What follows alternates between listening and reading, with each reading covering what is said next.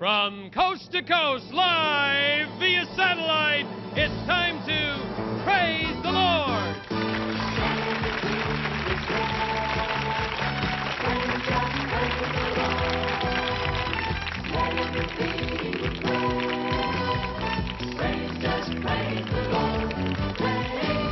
Praise the Lord covers the major Christian events in America and across the world, reaching over 500 million souls with the good news of new life in Jesus Christ. Now, from Southern California, we invite you to be a part of the world's largest prayer gathering.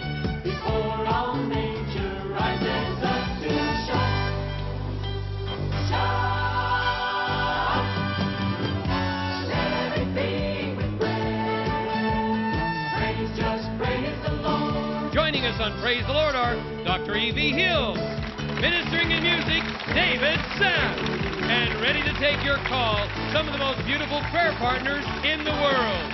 Before all nature rises up to shout, let everything with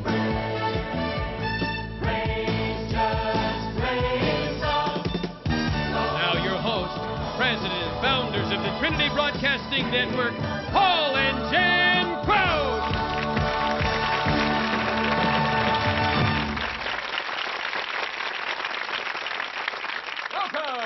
Welcome, everybody from coast to coast. Let's keep on praising the Lord. In fact, let's all just stand together and give Jesus a great big standing ovation. Shall we do that? As we open this program nationwide, Miami, you join in, New York, Oklahoma City, Phoenix, Denver, my goodness, our beautiful new sister station in Richmond, Indiana. From coast to coast, we're just going to keep on praising the Lord. Now, let me just have you do one more thing. We do this when we go out to places like Phoenix, and when we go, let's do it at home. Turn to your neighbor there and get acquainted.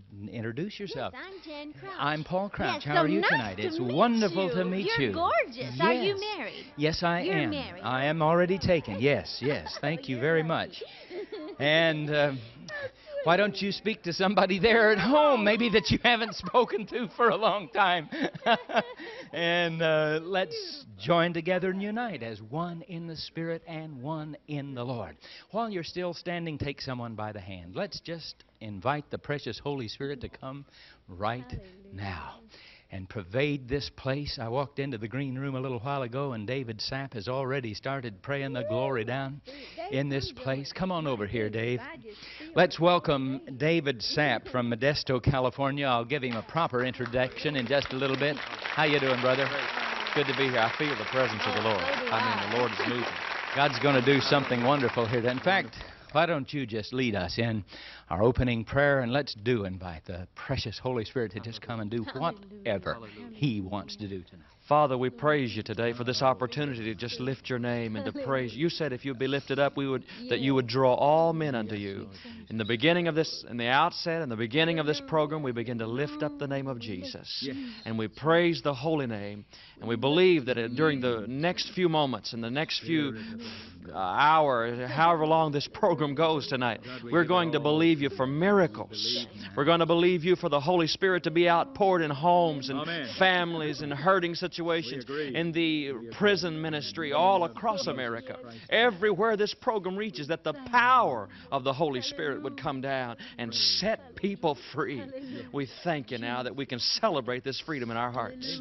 And we worship you and praise your name. Hallelujah. Thank you for it. Let's just thank Him for it. Hallelujah. Praise you, Lord. Just in your own way there. Just lift your hands. Even there at home or in that prison cell or wherever you are. In that hospital room. Let's praise the Lord. Father, we praise you. We thank you for Jesus. We thank you that our spirits are free. And even those that may be incarcerated in man-made prisons, they're free. For whom the Son sets free is free indeed. Lord, we praise you. We just praise you and praise you and praise you and praise you. In the name of the Father, Son, and Holy Spirit. And all the body of Jesus Christ across America said, Amen. Amen. Amen. David, get ready to sing a song for us. Jan's got a letter to share. And Tom, can you get a picture of my beautiful phone counselors over here? beautiful prayer partners. In fact, Mr. Director, as we open every night, I want you to get a picture of them. When we say waiting to take your call, some of the most beautiful prayer partners in the world, there they are. And they love Jesus enough to come down and give their time, not only here in California, but in all of our stations now. We have prayer partner counseling centers where beautiful people of God come down and give their time just because they love you and want to pray for you and read the Word to you and be your friend and just be your prayer partner. So that number on the screen is for you to call if you need just a friend or someone to pray with you or to lead you to Jesus or whatever your need. Maybe you're suffering. Maybe you're in fear. Maybe you're in depression. Maybe whatever. Our God shall supply all of your need according to His riches in glory by Christ Jesus. That's lots of riches. Yes. Oh, my. You know, we've applied that to just financial or Oh, monetary. no. No. My God shall supply whatever your need may be according to His riches in glory by Christ Amen. Jesus. Praise. Ooh, I feel I good feel about that. good. I feel good. You know, let me read this one little letter. It's just it'll thrill Dave. It's just beautiful. And you spoke about everybody. Richmond. And it's from a child, which just makes it really special. And if you could show the pictures while I read I'll it hold would be so Up sweet. real close. This is from Darlene Patrick from Fairfield, Ohio. It says, Dear Paul and Jan, praise the Lord. I am praising God for the healing of my little daughter, Carrie Elizabeth. We were watching Praise the Lord the night evangelist T.L. Osborne was speaking so wonderfully on faith is an act. Carrie's eyes were very badly swollen and red with infection. She woke up that morning and couldn't get her little eyes open until I put a warm cloth on them. I made an appointment for her to see a doctor the next day.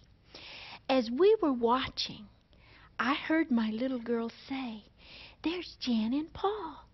Now, she's only 2 years old, but she loves to watch Jan and Paul. Then I heard her say, What you doing, Paul? Then seemingly Paul answered her as he said, Right now we're getting ready to pray for the sick. Then he instructed the people to lay their hands on the place that they hurt and pray along with him. I looked over at my little Carrie, and she was placing her little hands on those little swollen eyes and her sore eyes, which had given her so much pain that day. Then she began to raise her little tiny arms in praise to Jesus and said she kept doing this throughout the whole program. The next morning, her eyes were healed, and she didn't even have to go to the doctor. She'd slept through the night, unlike the night before. Her eyes were no longer swollen, the red inside. She had no trouble opening them when she awoke. Thank God for Christian television and the miracle that it comes into our home. Thank you, God, for healing little Carrie's eyes. My husband, Reverend Millard O. Patrick, and I watch Channel 43 all the time. So our little children, Sean, 6, and Carrie Elizabeth, 2. I took them to see you, Paul and Jan, when you were at the Tri-County Assembly of God. They were so excited. We love you. Sincerely, Darlene Patrick from Fairfield, Ohio. And there's little Carrie one more time. And if I can get the front page, there's little brother Sean. 6 We got a years picture old. of both of them. Isn't that incredible? Thank you for sharing that beautiful testimony to Mother Darlene Patrick from Fairfield, Ohio. I'll tell you, it's testimonies like that that keep this old German going sometimes when it gets a little rough. Oh. But I appreciate that testimony, and I know it'll cause faith to rise in someone else's heart. It does mine. Oh, the faith of a little child is so pure and so precious and so like like God. Yeah. You know, so perfect. And I am not at all surprised that No. Jesus touched that little angel and healed those eyes. I remember when we were going through so much trouble with the New York station, and I asked the children Yes. to pray with us. And I believe in heaven, when we really get to see the replay of how that whole miracle happened, it's going to be some little child's prayer. I've got in my office the picture of the little boy with Jesus' hands and the tears running down Jesus' face, because TVN wasn't on in New York at that time. And I know that that little boy was praying for New York. And you know, I love it. But the beautiful thing is, we can become as little children. Oh. All we have to do is ask Jesus to cleanse us and make us Unless whole. we do become. That's it. We won't enter the kingdom of heaven unless we do become as There little it is. children. There it is. And that gives us all hope. Yes. All of us can ask Jesus. We don't have to, it doesn't have to be our intellect. Nope. Doesn't have to be Thank our good God. works. It can just be, Jesus, forgive me, cleanse my heart, and then ask him what we need. And he'll do it every time. Oh, we have so much to share with you tonight. We're going to send Jan back to prison What a joy. again in What just a little joy. bit. Yes. Yes, we're going to go back to the prison. Jan has some very exciting things to share with you in just a little bit. Let me say this quickly, too, that at the conclusion of Dr. Hill's message tonight, we're all going to celebrate Holy Communion together.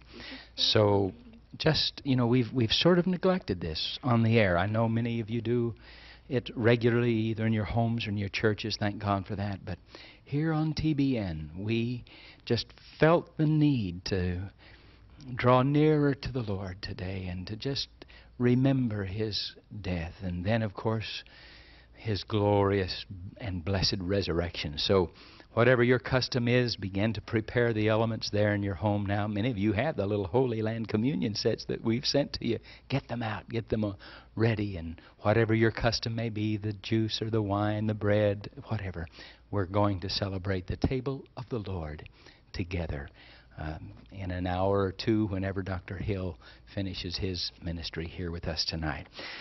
Before we go to the prison, David Sapp is here to sing and minister to us. And are we going to have some wonderful ministry in song tonight? David is a songwriter, vocalist. He's a preacher, too. The preach may come on him a little tonight. If it does, go after it, Dave. From Modesto, California. He's been singing since the age of 5 years of age and has been in full-time ministry since age 13. Can you believe that? David has recorded 3 record albums. His latest one, Keep On Believing. He travels throughout the United States and many countries overseas holding revival crusades. Let's welcome him with all our hearts tonight. There is a river. There is Jimmy a river Swaggart. that Jimmy Swaggart sang and David sings and we sing. Maybe he'll sing it for us again tonight. We love it so very much. Give him a great big old Southern California welcome tonight, Evangelist David Sapp.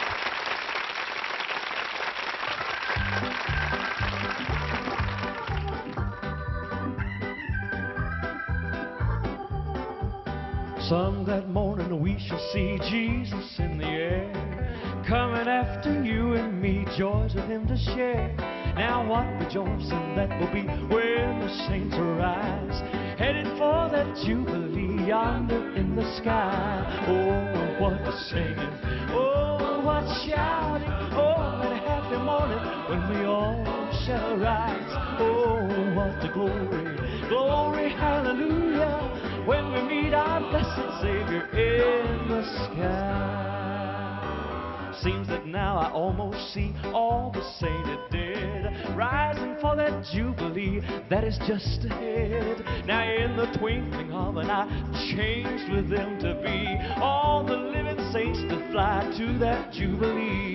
Oh, what the singing, oh, what shouting, oh, that happy morning when we all shall rise. Oh, what the glory, glory, hallelujah, when we meet our blessed Savior in the sky.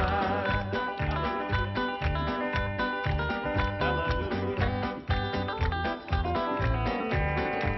Now when with all the heavenly host we begin to sing, singing how the heavens ring.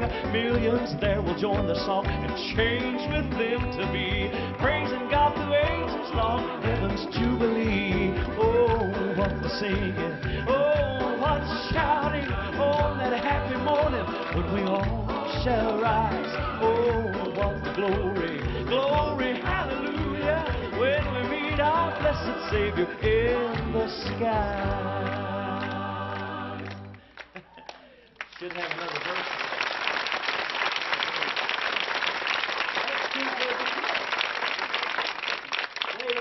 We're going to have lots more good singing. In fact, he has another song coming up in just a moment, but before he sings it, and a special dedication he'd like to make, Jan's got, another little letter, and then I want you to kind of set up for us what we're going to be seeing before we go to the prison. You know, the Lord has given me, ever since I was even a teenager, you worked prison ministries when you were in Bible school, Yes. and I did when my dad pastored the big church in Columbus, Georgia. We had prison ministries into the old folks' home, and those were my two favorite. I loved to go to the old folks' home, and I loved to go to the prison ministries, and we'd sing and praise and Preach? yes, and I've just always loved to go because, you know, but for the grace of God, any of us could have been in prison had we gotten started on the wrong road. And we're going to hear a testimony tonight from a young man who was brought up in the church. Oh my, knew how to pray for the sick and everything else, but ended up being Sneaky Pete, killer of many people, and in the Florence, Arizona prison. But I received this letter that you haven't even heard today. And this is kind of what is on my heart and what has kind of led me to go into the prisons and get the testimonies from the young men. Listen to this one. Dear Sis, I received your letter today along with the free lesson. That's the National Correspondence Institute lesson. Now, this is from a prisoner. From a prisoner. As you know, my name is Bruce, and I won't give his last name until we can get permission from the prison to do that, but I do have it. But what you may not know is that I'm in the state pen here in Huntsville, Texas. I've been in here for 3 months. I've been in lockup for almost 3 years. Sis, I'm from Dallas, Texas, and I received 2 life sentences and the death penalty while in Fort Worth, Texas. I am scheduled to be executed sometime in December of this year, and I'm 22 years of age. Jesus. Sis, I do have a very earnest desire of experiencing the life-changing effect of knowing the good Lord personally. So I did study the lesson number 1 to the utmost, and I'm waiting to receive number 2. So please send it. If I can receive any personal help, thank you for it. Yours truly, Bruce, from Huntsville, Texas.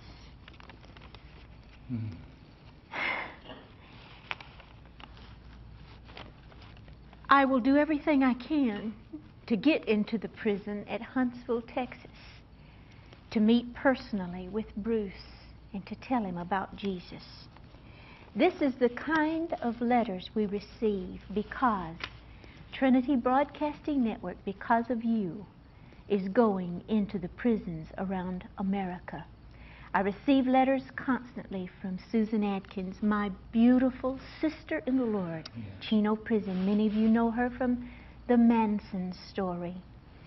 I receive letters from Florence, Arizona. We receive them from Oklahoma, from Juneau, Alaska, from all of the prisons. Well, I received one the other day from a young man named Lee Mcveigh, who said, I watch you and I want to back up what you're saying and your son is saying about rock music, because I personally have killed over 14 people.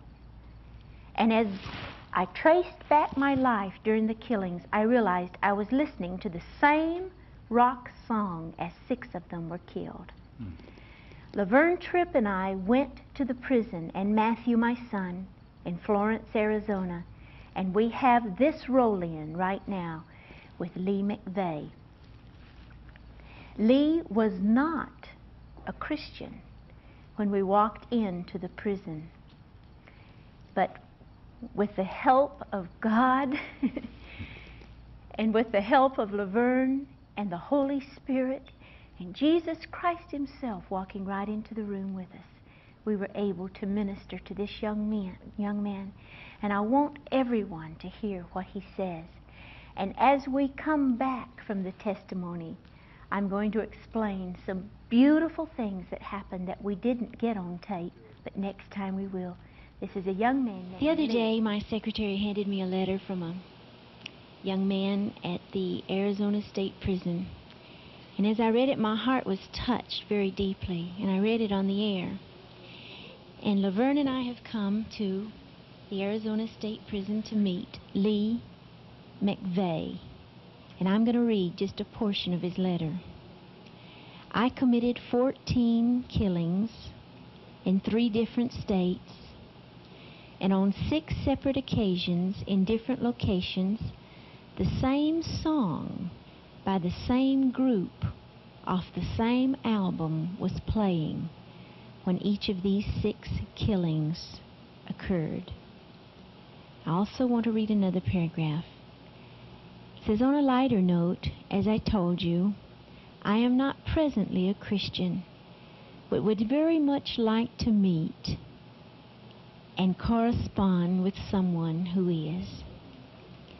Well, Laverne Tripp and I have come all the way to Florence, Arizona prison to just talk to Lee today. We've talked to him for quite a while, learned a lot about his life, but something that he told us just a while ago touched me, Lee, and I thank you for it. He said that there's 2 channels that he can get on his television in his cell, and that one of them is, Skin Movies, and the other is Channel 21. And he finds himself watching Channel 21 now more than he watches the other channel. And he doesn't really understand what's going on. And he said that the other night when Laverne Tripp was on preaching, that for the first time in a long, long, long, long time, he found himself crying. Laverne, I just would like for you to maybe talk to Lee a little bit. Well, Jan, first of all, I'm just so thankful. And Lee, as I sit here and look at you, I know that but for the grace of God and his mercy, I'd be behind these bars. But there are many people that in a prison, being locked up physically, it's even worse being locked up spiritually. To be free from all guilt and all condemnation and the burdens and pressures that Satan will put on you. And I know that you know that. But I thank God his Spirit is touching you, and it's happening through Christian television, and it's good to meet you. We're glad to see you. How long have you been in? Well, this time I've been in since 1978. Okay, you have talked to us quite a bit about your life. Just tell the people out there, what happened to you as a young boy? Well, I don't really know how far back to start, but I grew up in a portion of society. I guess you'd call them street people. But I started doing hard drugs when I was 11 years old. I started shooting heroin. And then a year later, I started going to youth authority in California. That's for juvenile offenders. And I've been in and out all my life. I haven't had any boundaries that I guess you'd say normal people do. The only set of standards I had was what I had physically, how much money I had, whatever. And then just, I don't really know what portion of it to tell you, you know. Your arms and your body being tattooed, you told us that you had actually gotten involved with a girl who was a devil worshiper. Yes, well, I was I guess you call it socially retarded. I was on the street so little that, well, I've only been on the streets a little over 2 years since I was 12 years old, and I'm 33 now. The rest of the time I've been locked up. And I came out once, and I got hooked up with a real pretty girl. I thought she was real pretty. Physically, she was real pretty. And things started coming.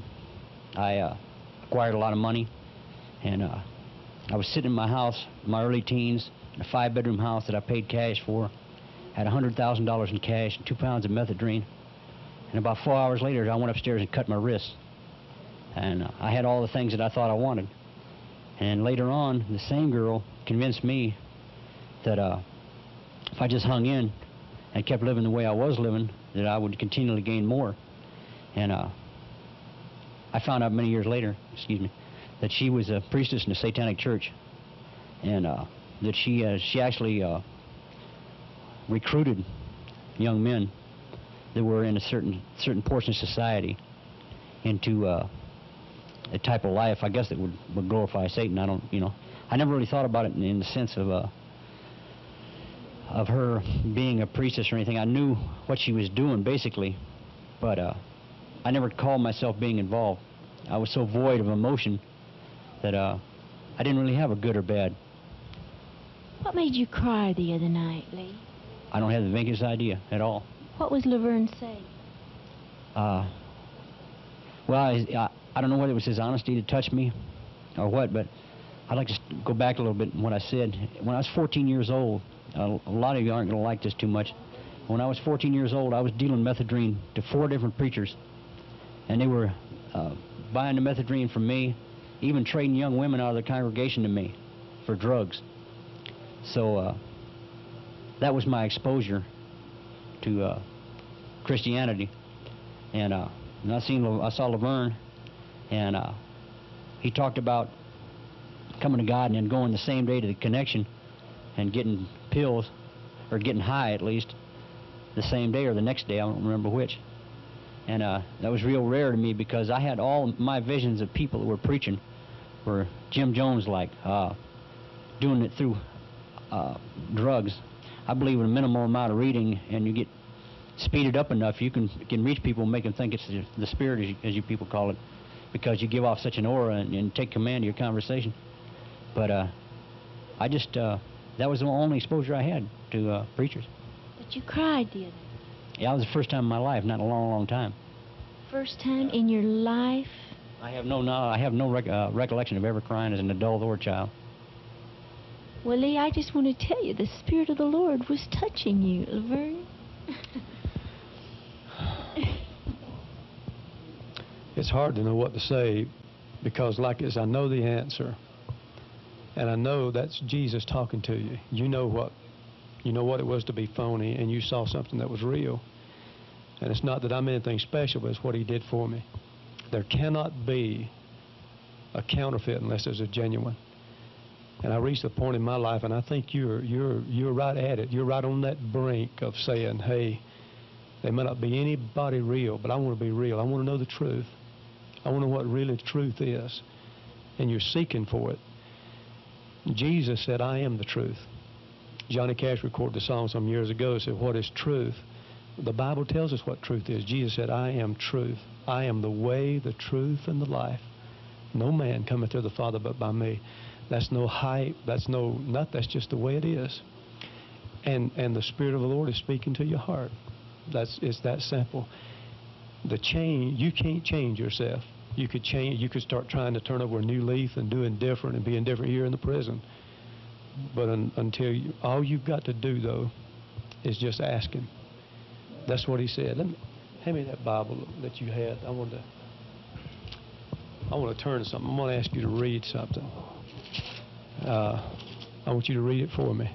You'd rather me read it to you. And because you're really special, and the Lord is speaking to you. And I want you to read what He has to say. This is the book of Romans, the 10th chapter. And if you'll just read, starting in the 9th verse. That if thou shalt confess with thy mouth the Lord Jesus, and shalt believe in thine heart that God hath raised him from the dead, thou shalt be saved. For with the heart man believeth unto righteousness, and with the mouth confession is made unto salvation. Read verse 13. For whosoever shall call upon the name of the Lord shall be saved. Lee, that means you too. It's one thing to watch Channel 21. It's one thing for us to come here. But all this says that all you have to do is ask. And if you're willing to ask Jesus to come into your heart, he said he'd do it. And I would not do you, I'd be doing you an injustice if I didn't ask you if you'd like to pray now. If you'd like to pray now, Jan and I'll pray with you. That's God's promise to you. You can have this life. You can have it now. Will you pray with us? Let's pray this prayer together right now. Pray with me. Dear Lord Jesus, Dear Lord Jesus, I confess to you I failed. I confess to you I failed. I have sinned, I have sinned, and I know there's no hope and I know there's no hope outside of you. outside of you. I believe your word. I believe your word. I just read it, I just read it, and I believe that promise is for me. and I believe that promise is for me. I confess you now I confess you now as Lord of my life. as Lord of my I life. no longer will serve Satan, I no longer will serve Satan, but I serve Jesus. but I serve Jesus. I choose this day I choose this day to serve him. to serve Him. Teach me your ways, Lord. Teach me your ways, Lord. I believe you died on the cross for me, I believe you died on the cross for me, and I believe you rose from the dead and I believe you rose from the dead to give me life. to give me I life. receive that life now. I receive that life now. Teach me your word. Teach me your word. Help me to understand it. Help me to understand. I want my life to count for good, I want my life to count for good, so I commit it to you now. so I commit it to you. And from this moment on, From this moment on, I will follow you. I will follow you. Thank you, Jesus, Thank you, Jesus, for saving my soul. for saving my soul. Now I want to pray for you. Father, I thank you today. I thank you for your word. And I thank you, Lord, for Lee. I just plead the blood of Jesus right now to cover him. Lord, give him a knowledge and understanding of your word. And help him, Lord Jesus, to grow strong in faith and in courage. Praise you for the anointing of your Holy Spirit and for what we feel in this place today and for what you've done right now. Lord, I thank you that you bound up Satan. He tried to keep us from getting in here today, and now we know why. I praise you because you are more powerful. I praise you for this miracle today. In Jesus' name, we claim total victory for Lee. Amen. And the moment that Lee had prayed the sinner's prayer, I looked over at a fellow prisoner that was there named Keith, and I said, Lee, tell Keith what's just happened in your life. And he looked over there and he said, Keith, Jesus is Lord. Oh, And he went, oh, that's not the end of the story. He went around to his captain, who was sitting right around. Of course, he's in maximum lockup. He's killed 14 people. He's in for all the life sentences that you can serve. And he looked around at his captain. He said, Captain, Jesus is Lord. And his captain looked at him, and then John Wagner, who is our little resident minister down there, who is a prisoner but is now waiting to get out just any day, said, Jan, I saw Half-Track today. That's what they call him, Half-Track. And he said, I want to tell you, it's real. Said he has changed from death to life, and he's a brand new creature in Jesus Christ. So that is what happened that day. What we saw then, and I didn't realize it at first because and this was the first time I had seen the film. I might say that I was in Washington, D.C. and didn't get to go with Matthew and Jan and Laverne down into the prison. I want to go sometime. I did go on a couple of occasions, but I didn't know until you really kind of got into it there that really Half-Track didn't know Christ as he received the Lord then and there. Honey, as the you man prayed, had didn't he? never been to church in his life. He had never prayed in his life. And he was 33 years old. And there we saw him on tape. And the messages written on his arms. I know the name of the rock song. I don't know the time that we will give it, but we will give it. I know the name of the rock song. He told me that was playing. I just want to tell the young people that are watching, stay away from rock music. He told me, he said before, he said, there's something that would rise up in me. And his eyes, you can see his eyes, demons, devils all over his arms, filthy words on him. But he said something would rise up in me when I would hear that rock music. You know what that is. Absolutely, we know what it is. But to see his face, people, I tell you, praying with a prisoner and seeing a life change like that, we just floated out of the prison. Just Laverne and Matthew and I were just floating as we went out, seeing a life that was so torn and destroyed and lied to by Satan, completely changed before our eyes. And you know, one of our cameramen that went said, I don't know when I have felt the presence of Jesus like I felt inside that little room. Jesus Christ just walked in and took a sinner. And you know, the thing is, anyone that's broken one point of the law, you've broken them all. Yes. So Lee wasn't any worse off in Jesus' eyes than any of us. But now he's a brand new baby, just like all of us when we ask Jesus to come into our lives. Glory. A brand new baby. Clean. Sin's gone. Sin's gone. And you know, I think David has a song that he wants to dedicate to them. In fact, let's let David Sapp make this dedication. I think he wants to dedicate it to all of the prisoners who are watching tonight. In fact, after he sings, we're going back to prison, aren't we? No, Sneaky is out. Oh, he's out. Yes. But he is a former inmate. Yes. Sneaky Pete? Sneaky Pete. We're going to talk with Sneaky Pete. I remember he came to the Yes. Channel 21 studio, didn't he? Yes. And you were able to interview him in the studio there. But we'll hear his testimony next. And Half Track, Sneaky Pete. who is the... and then Roman, of course. Roman beautiful Stone. Roman. My, we're just seeing God do some of the most glorious things miracles. in the prisons. And you know, I know that Susan wouldn't mind me saying this, Susan Atkins. But a lot of us read 10 years ago, or maybe it's been a little more now, where she went through the problem with the Manson family. She found Jesus as her Savior. Then a year ago or so ago, she went through quite a problem. And Paul wrote her a letter at the time and said, Susan, don't do it. Don't get involved. Yeah. Well, Susan went through a little troubled time in her life, but I got a call from her the other day. She had seen Roman Stone's testimony on Channel 40 that she watches here in the Chino prison. She said, Jan, I don't know when anything had touched me like that, and said some words that Roman used. And I didn't know what he was saying to the prisoners.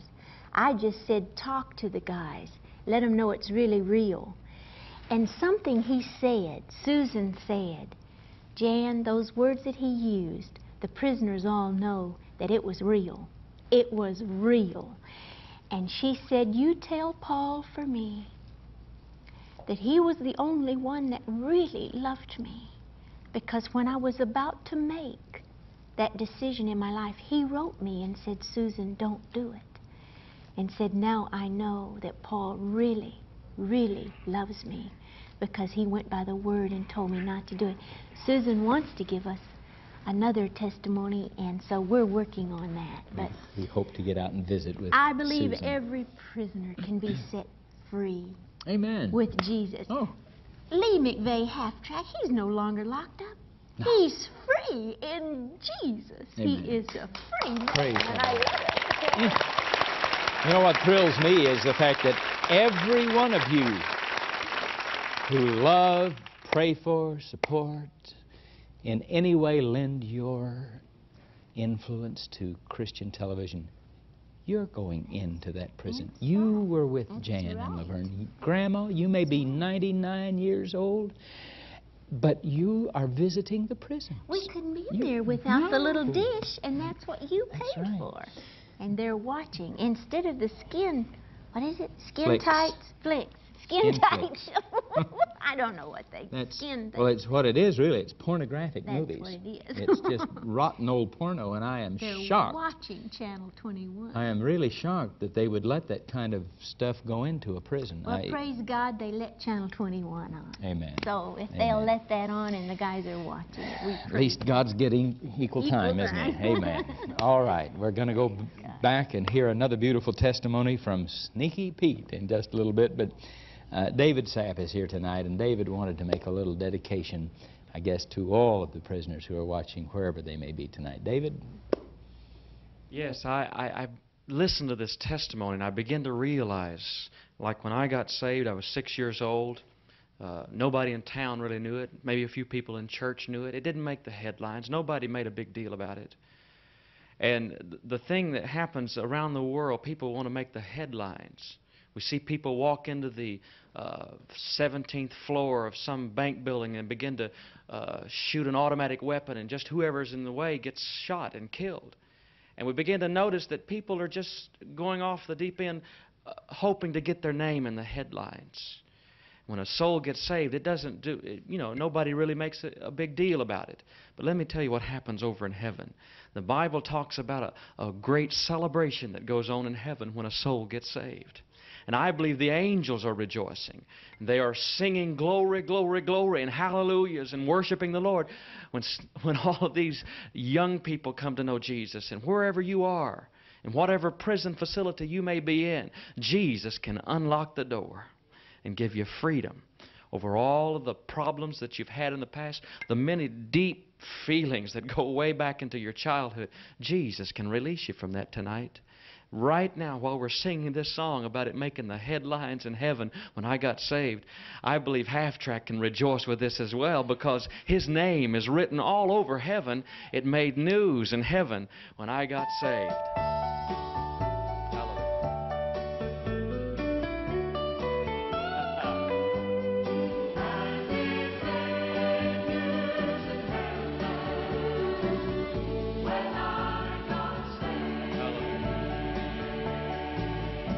It didn't make the papers in this world when I prayed through. It didn't seem to matter to all but just a few. But in the golden streets of glory, celebration banners waved, and it made news in heaven. When I got saved, the angels were rejoicing, and the hallelujahs rang, 'cause Jesus touched my life, and I was changed. Everyone in glory's realm knew my name was written down, and it made when I got saved. Not long ago a beggar, but now I'm a child of the King. This old world just shrugged its shoulders. It didn't mean a thing, but listen, but it was God's approval that my spirit really craved, 'cause it made the headlines in heaven when I got saved. The angels were rejoicing, and the hallelujahs rang, 'cause Jesus touched my life, and I was changed. Everyone in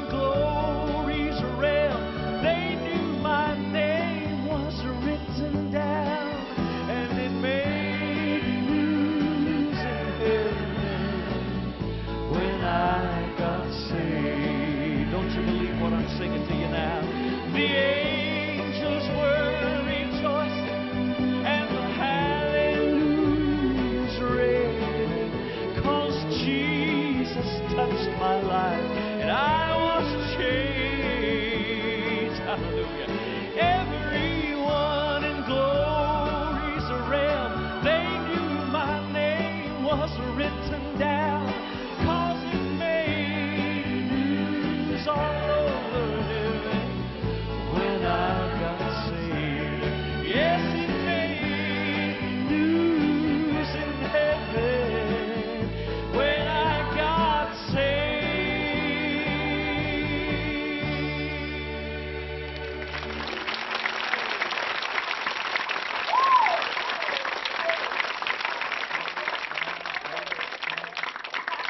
I'll tell you where else it made news. It made news in hell. That's right. What? Boy, they know when they lose one, and they don't like it. It's bad news down there, but it's good news in heaven because there's rejoicing. The Word says before the very angels of heaven. I wonder When one soul I wonder finds if the Christ. angel had to kind of giggle when he's writing half track. Wouldn't that be cute? Well, I have a Maybe. feeling that the little recording angel probably writes their true and legal names down when, Sneaky Pete. I doubt if there'll be any. I love it. He may put parenthesis I Sneaky love it. Pete. I don't know. love it. How did we love get it. into this? Pamela just got saved in Marion, Indiana. And here is Hannah from North Las Vegas, Nevada. Gloria from Phoenix, Arizona. Jean from Phoenix. Brenda from Glendale. Steve from Long Beach, California. Here's Pamela from Marion, Indiana again. Gloria from Phoenix. Oh, my goodness, they're coming in from all over Florida. Denise from Pompano Beach, Florida. Harry from Fort Lauderdale. Faye from Miami. Garion from Miami. Jerry from Carroll City. Betty from Homestead. Jean from Phoenix, Arizona. People, the whole world getting saved. Hallelujah. Pastor Hill, if you don't hurry up and preach, we may have them all saved before you even get to preach.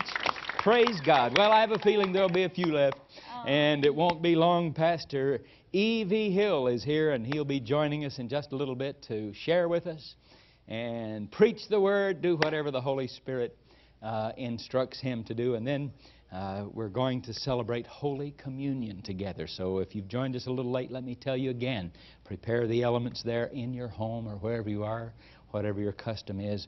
And we're going to break bread together, and we're going to celebrate the table of the Lord, Holy Communion together at the conclusion of Pastor Hill's ministry. Well, tell us a little about Sneaky Pete. Young man walked into the studio when we were over in Phoenix for the revival. He said, Jan, I just got out of Arizona prison, had been out a while. He said, I was shot by one of the inmates down there. I was taken out of the prison as dead. Many of the prisoners who see this testimony will think he's been resurrected from the dead because most of them thought that he had been killed. He found Jesus Christ as his personal Savior through reading, of all things, my favorite scripture, because it's the one that I always sign when I sign Bibles or sign little notes for people. I always read 1 Corinthians 13. And this hardened prisoner, and let me give one little testimony. I'm not going to say who, I'm just going to say that it happened.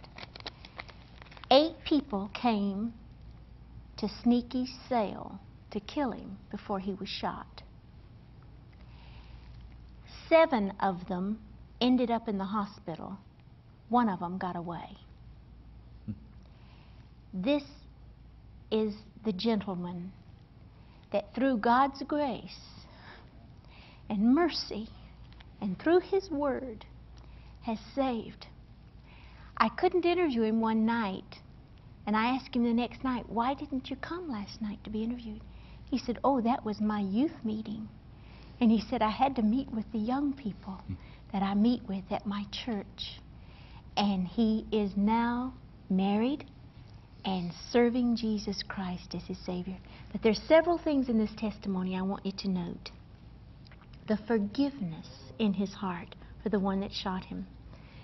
The love that he has for the lady that prayed for him and gave him and made him read the Bible. That saved his life. And I want you to note another point of his testimony. That he served all of his life the one, and he didn't realize it, that he blamed See, he was blaming God for taking the life of his grandfather, and he served the one that killed his grandfather, and he didn't realize what a mistake he was making.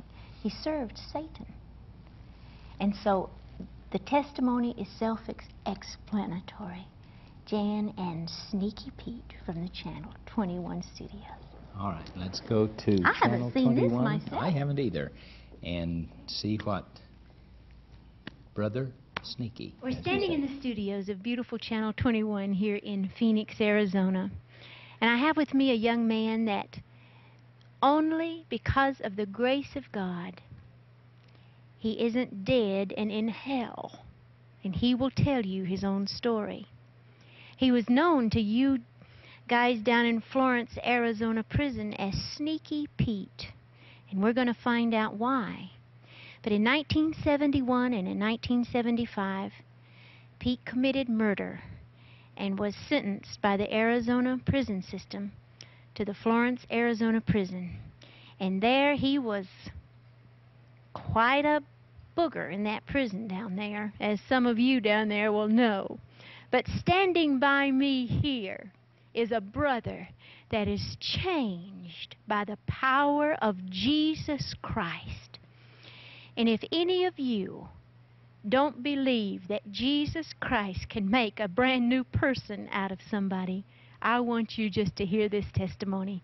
Pete, what led you into a life of crime and being such a stinker down in that Florence, Arizona prison? We're going to talk about that a little bit.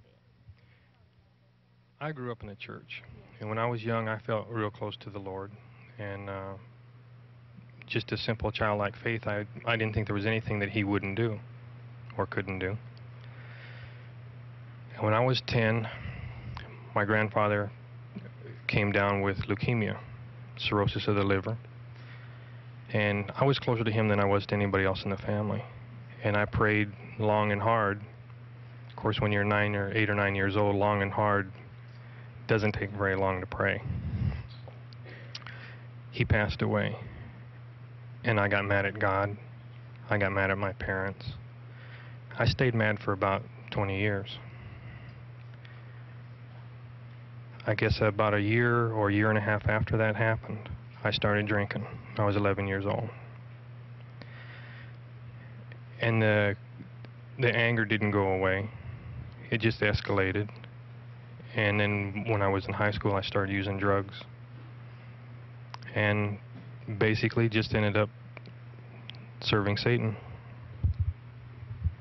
Pete, you told me this story the other night, and we're going to tell at the end of this interview about the love of Jesus Christ through forgiveness. But I want to make a point right here that I think is going to help a lot of people. See, Jesus didn't kill his grandfather, but Pete didn't know that, and he blamed God. But see how deceitful Satan is and how tricky. The one that killed his grandfather, Satan, is the one that Pete started serving. And boy, you served him well, didn't you? I did. Is drugs and alcohol just a real opening to violence? It seems to always be that way. It seemed like it was for me. I was a lot less inhibited whenever I was under the influence. I felt like I was a lot tougher, that I was impervious to physical pain and injury when I was under the influence of drugs. And it made things a lot easier. It made things like a movie. It took away the reality, it took away the emotion, and it made the Satan of service too easy. Well, you served him well. You killed 2 people. You went to prison. You were bitter, unfeeling. In fact, can you tell the incident about what happened to you even in prison? I'd like to answer about prison with Scripture. All right. If you recall the spirit of confusion that the Amalekites subjected the children of Israel to when they left Egypt, it took them 40 years to make a 11 or 12-day journey. When you go to prison, you can have a 1 to 2 year sentence, and that's the spirit of confusion that you're confronted with. If you recall the stories of Sodom and Gomorrah, all the sin, all the iniquity, that's what prison is like. If you recall the depravity and idolatry of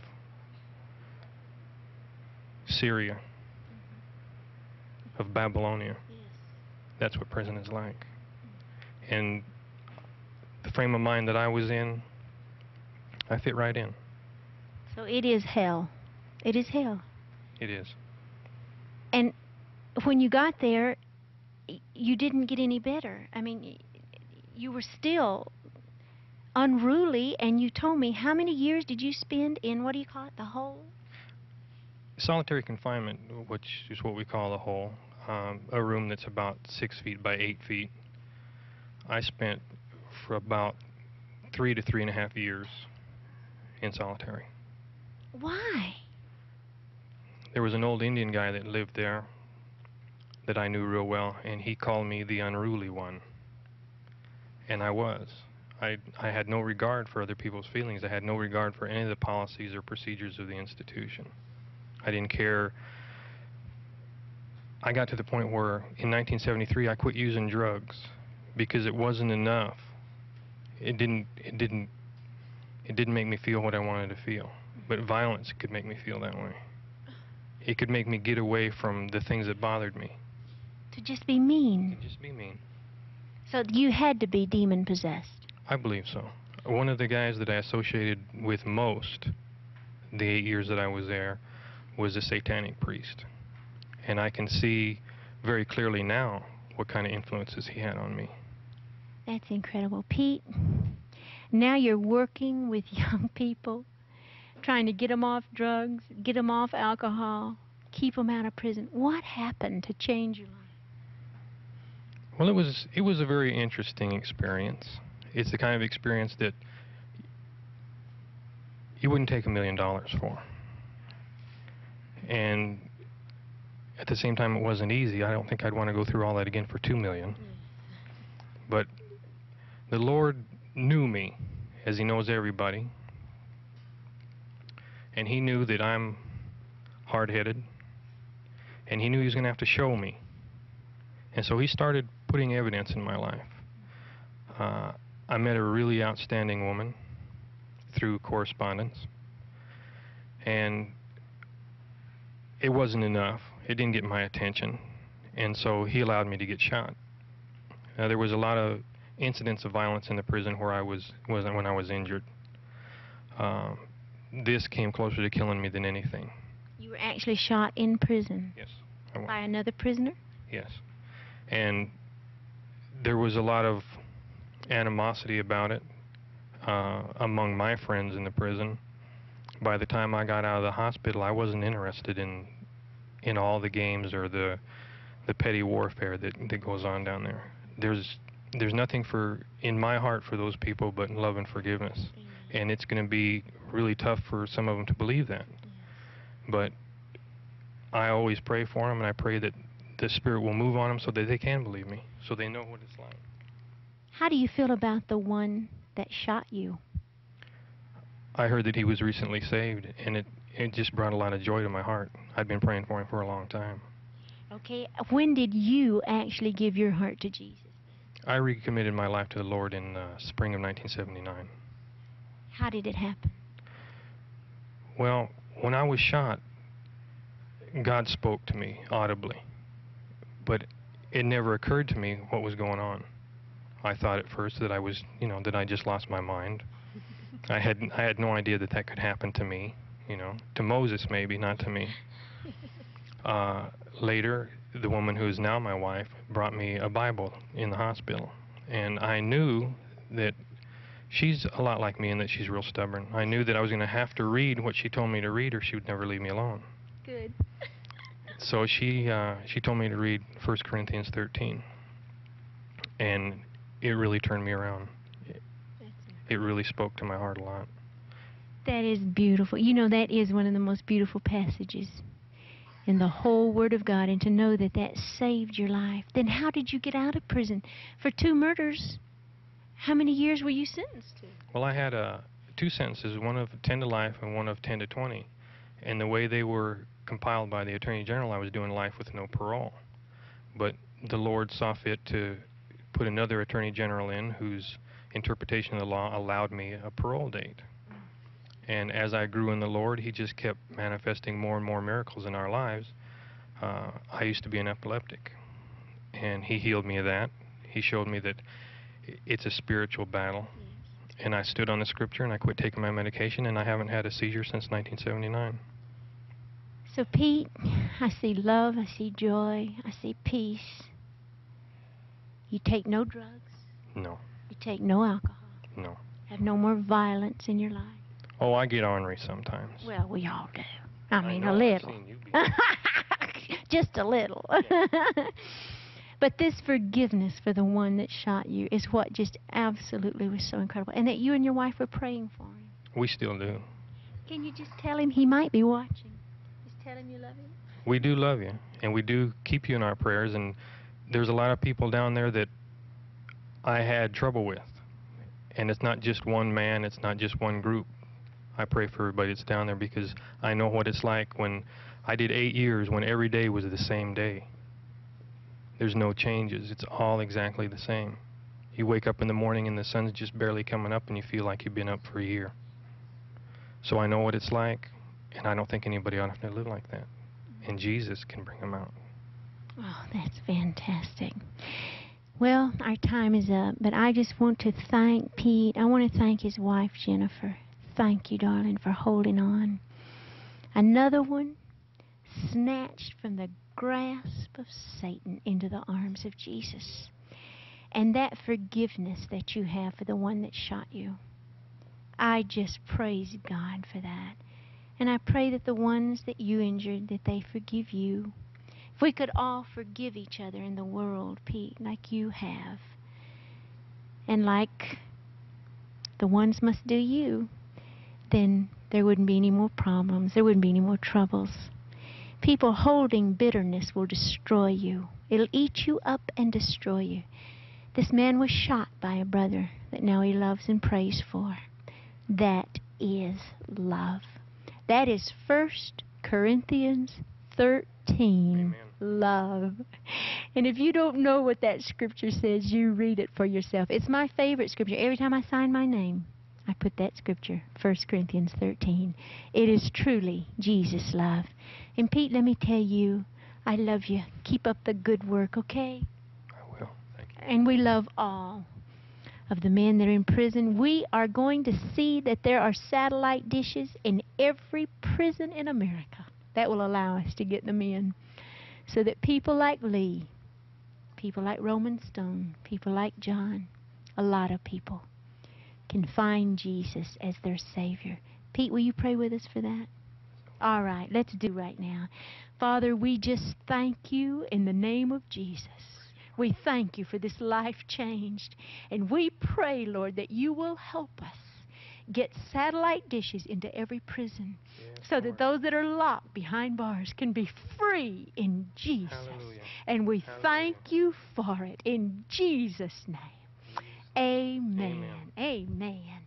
Thank you, and we love you. God bless you. I love you, Pete. I love you too. It's great.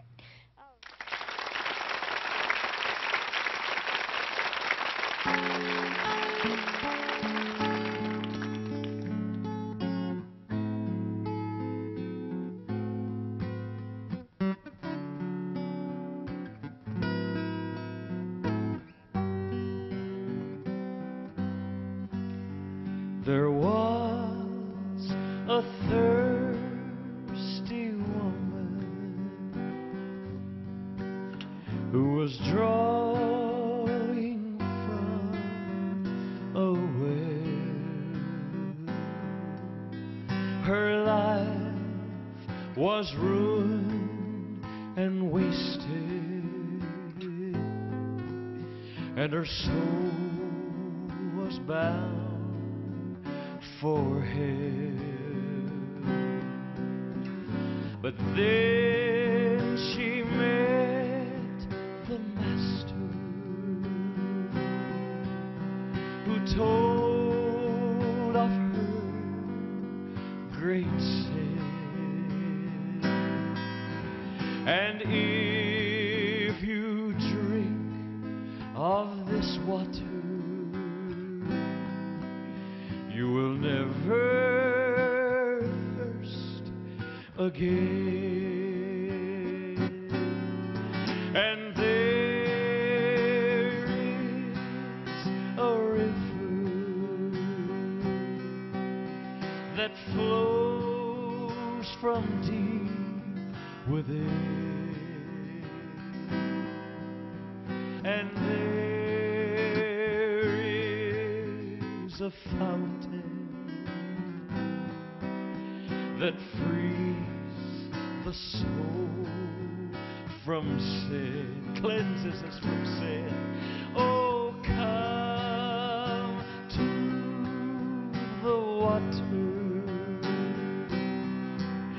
There is a vast supply. There's a great supply today, for there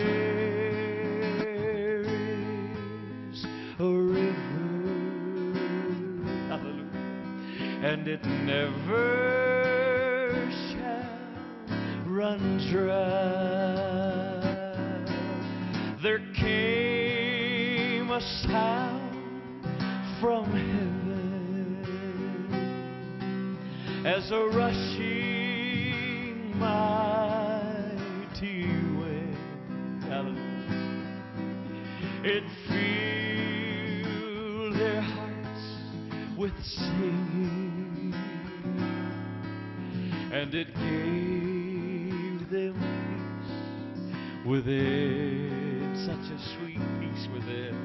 The prophet gave this promise. Here's your promise. He said the Spirit will descend, and from your inner being a river with no end. Worship with me right now and sing it. There is a river that flows from deep within, and there is a fountain, hallelujah, that frees the soul from sin, cleanses us from all sin. Sing it with me. Oh, let us come to this water.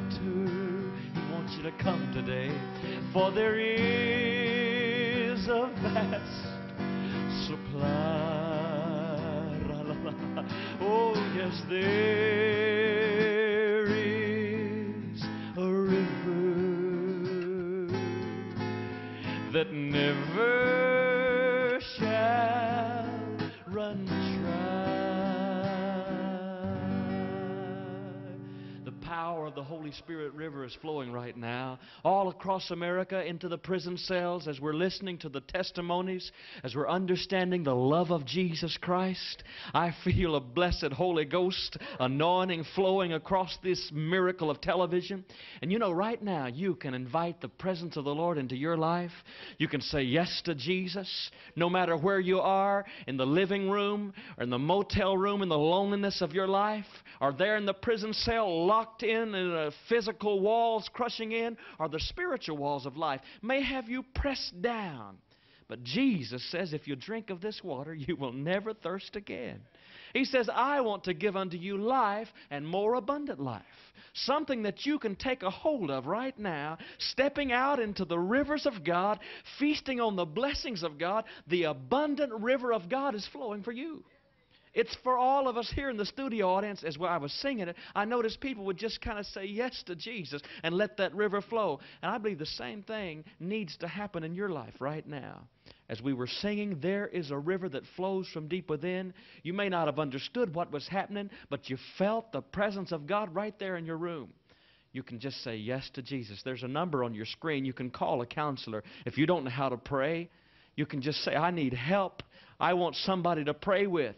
And somebody will, on the other end of that phone, say, Jesus loves you. They will pray with you. You will understand for the first time in your life, perhaps, that there is a true meaning to the word love as the river of God flows into your life. Hallelujah. Right now, I believe we can do this. I see counselors are praying, but right now, I want you to just pray with me and invite Jesus into your life. Heavenly Father, I love you today for this opportunity, and I thank you for sending Jesus into this world to set me free from the sin that I have committed. I confess that sin. You said if I would confess it, that you would forgive me of it, and I confess my sins. And I ask Jesus into my life right now. Are you repeating this prayer with me? Ask Jesus into my heart right now. I want, from this moment forward, I want to be a new person in Christ Jesus. Old things are passed away, the Bible says, and all things are become new.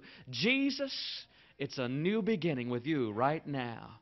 I accept Jesus as Lord in my life. Did you pray with me? Call that number on your screen and just share with one of these beautiful counselors. I was in there before the program began. A Holy Ghost anointing was just, they were just praying before the counselors, actually before we went on the air. And they believed that as we begin to pray and as we begin to sing, as we begin to worship the Lord, that you were going to call in. And so they're ready for you to call. They want Jesus to move in your life today. I want that river of abundance. It's a love that flows. The Bible says it flows from the throne room of God. I believe you can feel it today. Paul and Jan, I feel the river of God flowing all across wherever you're watching. Jesus is real. He is Lord over all. I praise Him for that river today. Hallelujah. David, they are calling already. They're calling. 100 have called and more. And we're going to lay them out before the Lord. And if you didn't get through, please keep dialing across America. Call the number nearest you on your screen and confess with your mouth now the Lord Jesus Christ. Yes. You need to do that. Do it now. Don't put it off another minute. There's someone that'll talk with you and love you and pray you into the kingdom. If you'll just call right now. Dial, if you have to dial 100 times to get through on that line. Your soul is worth it. Do it in Jesus' name. Here to help us keep on praising the Lord and preach some more of the Word and give the devil some more trouble tonight is a brother that we love with all our heart. He is our family. He is our brother. You know, I don't think I could love anybody any more than I love that brother. I mean that. I just don't know of anybody I love more than I love you, Dr. Hill. Let me give him a proper... It was you. Let me give him a proper... Thank you very much. I'm glad you cleared that up. I do love him. Let me give him a proper introduction. Most of you know him and love him as Jan and I do. But in case you haven't met Dr. Edward V. Hill, E.V. Hill, he is the pastor of a great church here in South Central Los Angeles. I love the name. Mount Zion Missionary Baptist Church. Boy, that has a good ring to it, doesn't it? And he's been pastoring this church for over 20 years. Dr. Hill has been voted as one of the top 10 ministers or preachers in America by Time magazine. In the world, yes, yes. When Dr. Hill is not preaching in his own church, he's out traveling across the country, holding revival meetings, preaching on praise the Lord, bringing thousands of people to the Lord. Render honor to whom honor is due. Let's tell him we love him, Dr. E.V. Hill from Mount Zion Missionary Baptist Church, Los Angeles. How's Laverne? Give me another hug. I'm glad to be here. We're glad to have you. Glad to see you. Joy to have you. Fine. What's the Lord been doing? Let's sit down for a minute if we can. Yes. We'll be standing up again before long, I have a feeling. But well, of course, one of the great things that has happened is I've been traveling around, and I was all down in Florida. Really? And it was amazing to me how many people would come up and say, I saw you on Paul, no, Paul and Jan, you know, everywhere, Paul and Jan. And then as I moved on up, you know, we're getting into Dallas. Yes. Yeah, I didn't know that we were really covering Dallas. Dallas and Fort Worth. But Dallas and Fort Worth is saturated, and then in the Washington area. Yeah. So as I've been traveling around, God has been revealing that the word is going forth, the people are listening, and the people are excited. As you travel, what do you sense in your spirit, Dr. Hill? What's the Spirit of the Lord doing? Well, there's a double sensation. First of all, God is really moving. Praise God. God is really moving. He is bringing people together as never before. There is a great outpouring of compassion for the poor. You know, we met 2 weeks ago in Dallas, Texas, and we had the pastors, 150 pastors of some of the largest churches in the world in Dallas for this 2-day workshop on what local churches can do for the poor. And there is this outpouring, this compassion for the poor, and they are believing that, first of all, that the fast that God would have us have is the fast which puts clothes on the naked and feeds the hungry and brings those who are outdoors indoors. And then we're believing the promises. God says, then your light will break and your darkness will become as noonday. And all of that is right in the Scripture. And they're finding this, they're believing this, and they're ready for action. So across the nation, there is great revival, there's great resurgence. In my own denomination, we had a great time in Miami. We had 25,000. We had a change in leadership. We have a new president now, a new vice president. What denomination is that? Baptist. I'm a missionary Baptist. Missionary Baptist. And so we had a change in leadership. Our past administration was a great leader, no question about it. But there is a fullness of time in everything. Okay. And the delegates felt that it was the time and the moment where we would get new leadership. So things are just pushing forward. God is just encouraging the saints. Saints are believing. And they're encouraged in their belief more than ever before. Churches are breaking out everywhere. New churches, the ones that are not preaching are drying up. The new ones are building up. And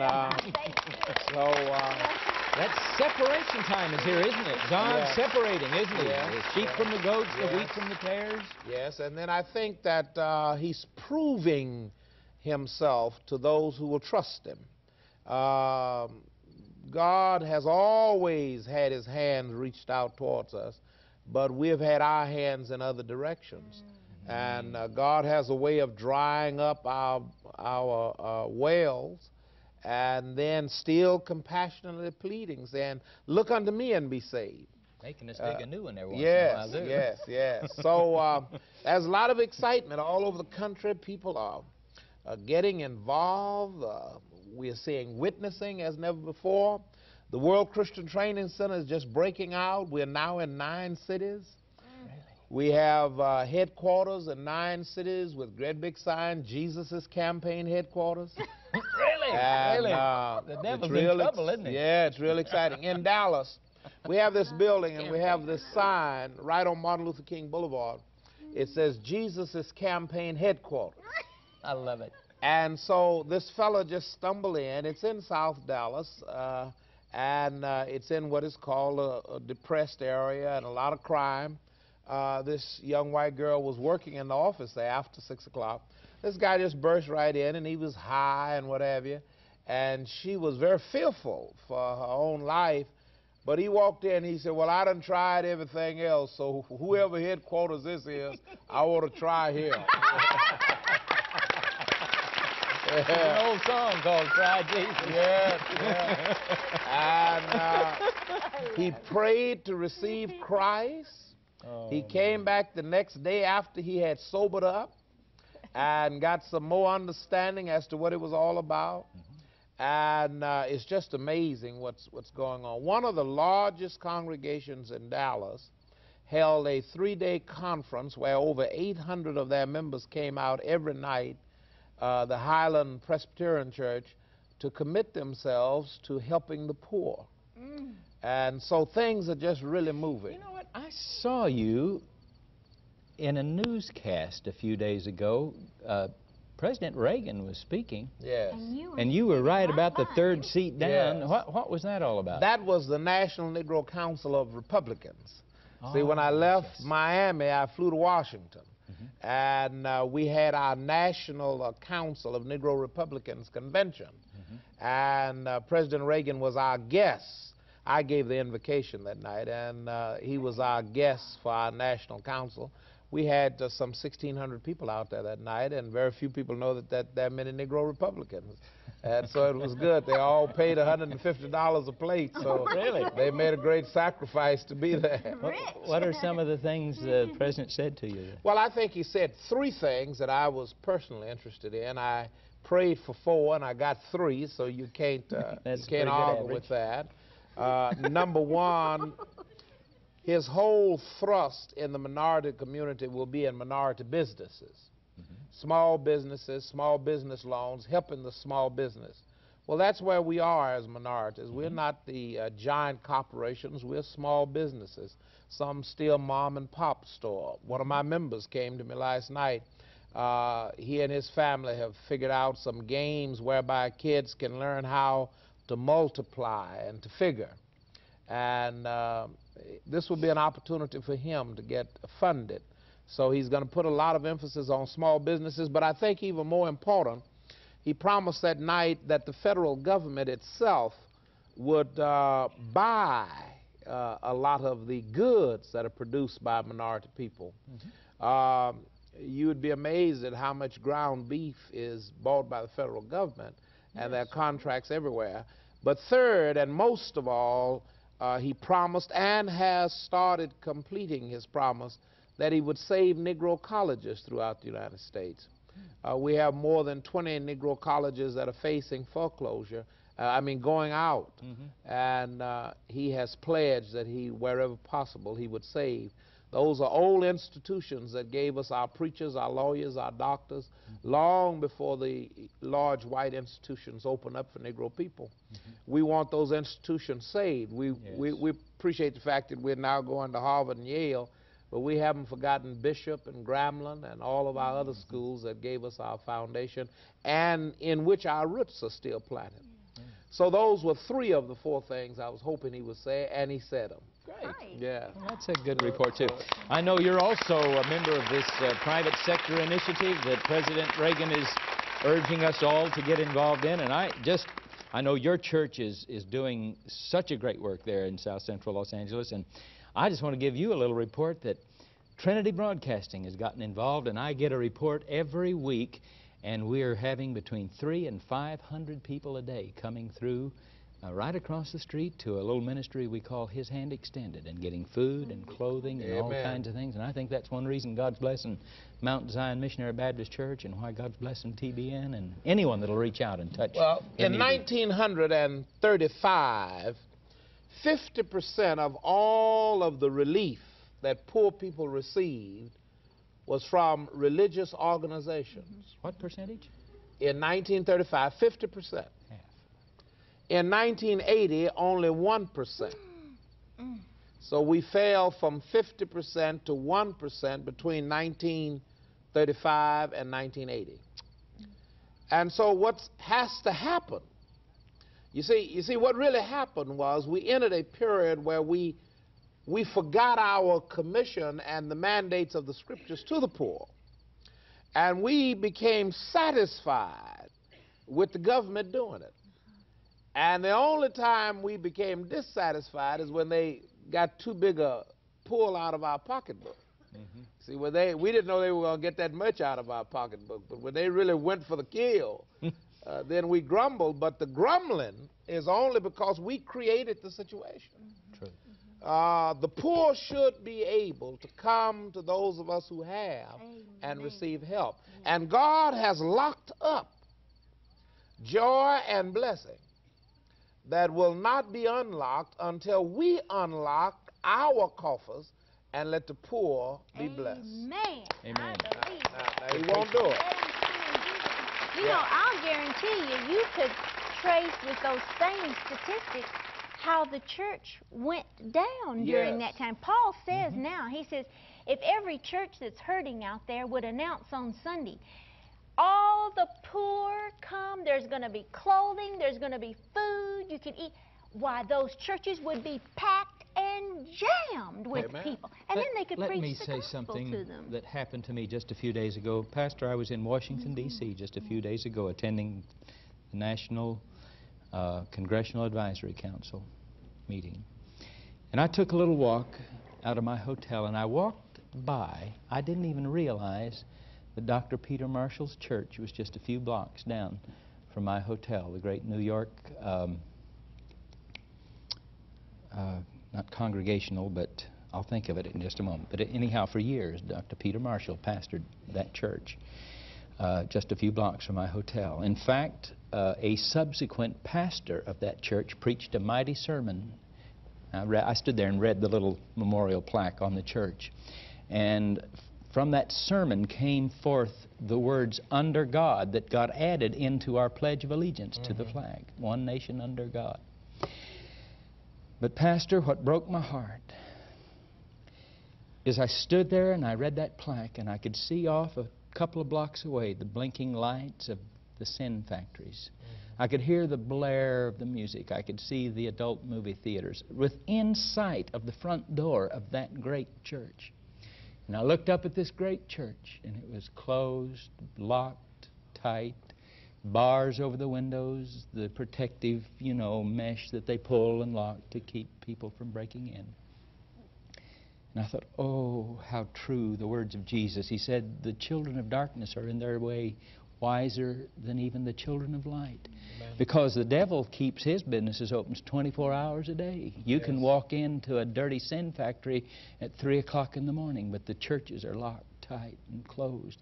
And I don't know, Dr. Hill, something came over me, and I just said, oh, God, thank God, first of all, for 24-hour-a-day Christian television that's on the air so that you can tune in around the clock. But churches that want to grow and want to, see the pews filled and see people coming to the altars.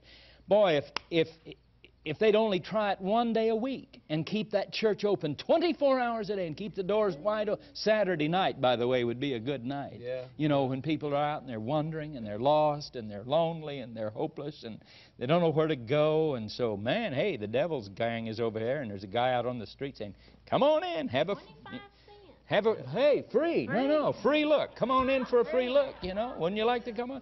Hey. And if only the church would be that wise and say, come on in. There's warm food in here. There's a bed. There's clothing. There's love. There's real love. Oh, Pastor, how can we get our churches motivated to do First of all, we have to recognize the problem, what happens. All of our churches at one time or another was at the level of the poor. But you see, when God saves you, He improves you, He blesses you, and He takes the risk of you forgetting where He found you. Do you see? See, yeah. He takes the risk. See, I was found by God in a log cabin with nothing to eat and with nothing but poor people. Now, since that time, I have slept in a mini mansion and I've flown on a mini comfortable plane. And I have to be the one who wrestles with me to make sure that I don't forget those who have not reached where I am. Now, the average church is not prepared to reach the people we're talking about. That's why the parachurch movements have come into being. That's why the missions. We're right now feeding 3,000 men a night on the streets of Los Angeles. No. I mean through missions. Hold it. We're helping, but it's through missions. All right. But the only reason why these missions have had to do it is because our churches are not. So then we have these parachurch movements. So what has happened is, as you trust God, God's going to inevitably bless you with things. But whenever He blesses you with things, He never has you in mind. He has others in mind. His kingdom. That's right. You see, when the Lord blesses you, when the Lord gives you a blessing, He really doesn't have you in mind. Right. He has the poor. He's hunting for a channel. We make ourselves reservoirs. Do you see? And the church has made itself a reservoir. I've often said to our church, we will never have any money. We will never have any money in the bank. We'll never have any money on savings. We will never have anything because we will constantly give it away. Yes. God. All We'll right. constantly give it away. That's the secret, isn't it? Do you think? Because we want to be a channel. Amen.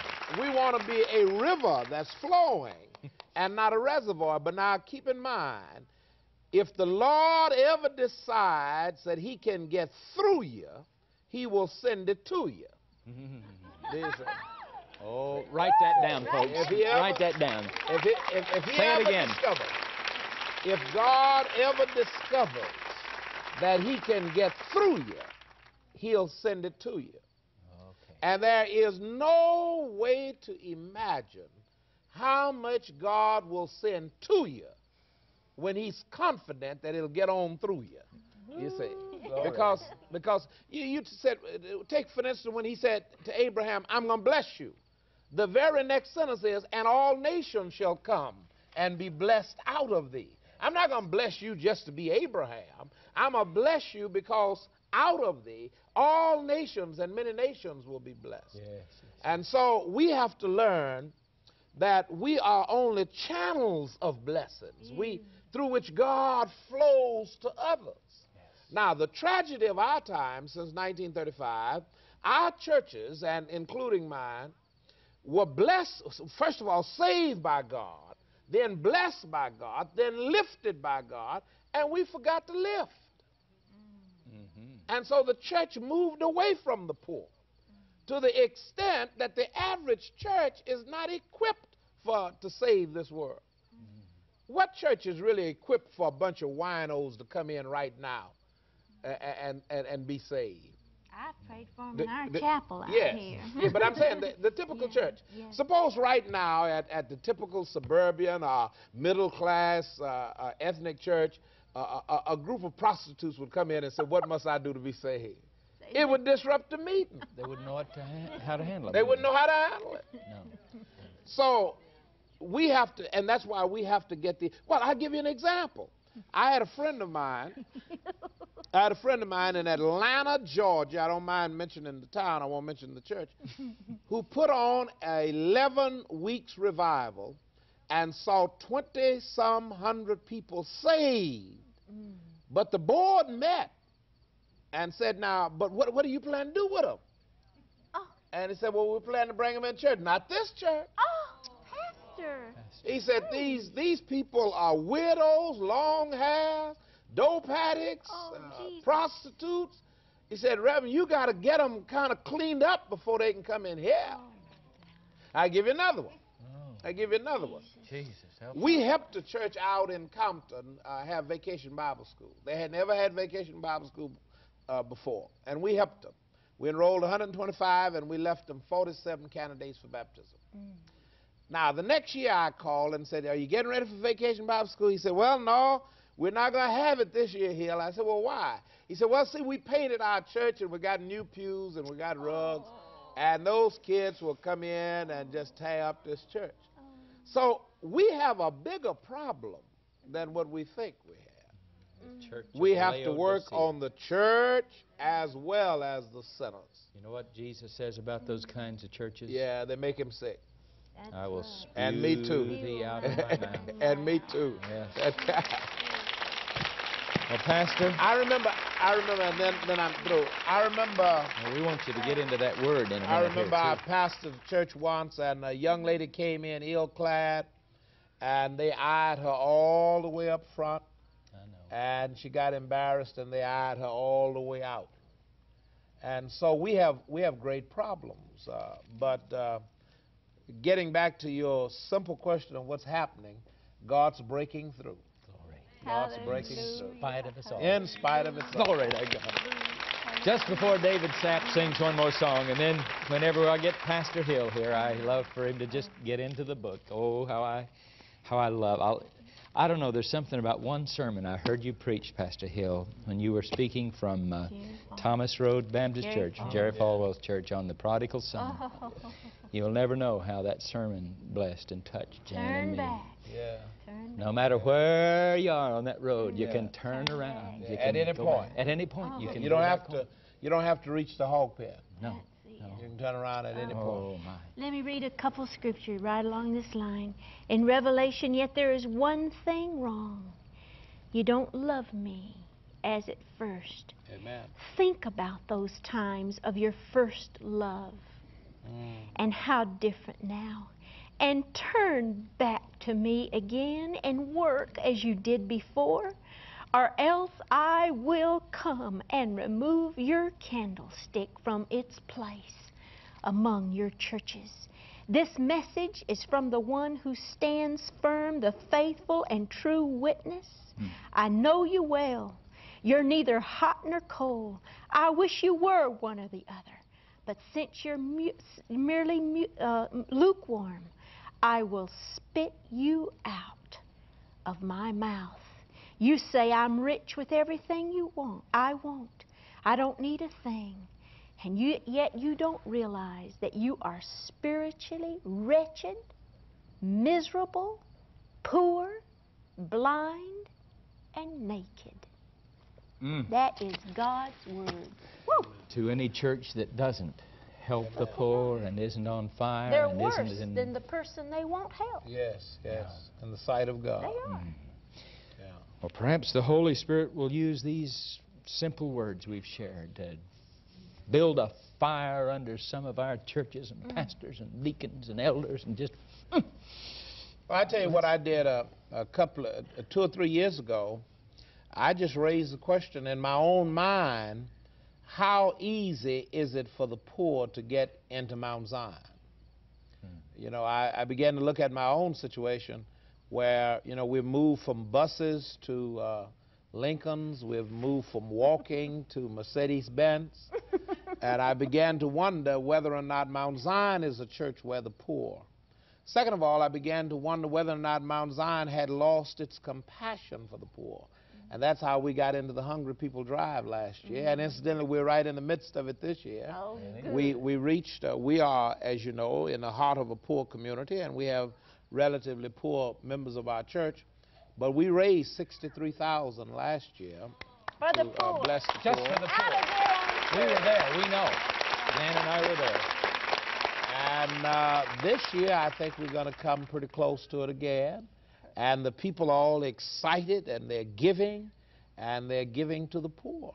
And so I would say to any pastor that you ought to concern yourself about your church's ministry to the poor. And don't get caught up in colonizing, but stick to evangelizing. Most churches are trying to win their kind. Do you see? And that's colonizing. That's not evangelizing. Do you see? Well said. Yeah. Well said. Beautiful. All right. Just before David sings, it seems like we are working on a little project, are we not? Yes. I believe yes. Jerry Falwell yes. is coming to your yes. church. Yes. And we're going to try and Jan roll. and Paul Crouch. We're going to be All will be there the same night. And What night is we're it? going to roll. 29th of November. That's it. And we're going to 29th of November. roll You'll be the Holy rolling Beamer. right from Mount Zion Baptist Church. Broadcasting nationwide. November 29th. It'll be on the air, coast to coast. And it'll be a joy just to be on the front row. Amen and everything you and Jerry Wow, what a Falwell said. package. All right. Mount Zion Baptist Church, choir. Paul and Jan, the choir, and Jerry Falwell preaching. Dear Lord, where we'll put everybody. You better get ready to build a new balcony or something. We'll have television sets everywhere. All right. All right. We'll have a great night. I'm surely looking forward. You guys sing my song. If it had If not it been had not been for the Lord on my side. Jan. I tell you, Paul has to pinch me to make sure I hadn't died and gone to heaven when I go to your church. No, what I really have to do is I have to hold her down when I get her in Mount Zion Church because she's ready to go. It is just great.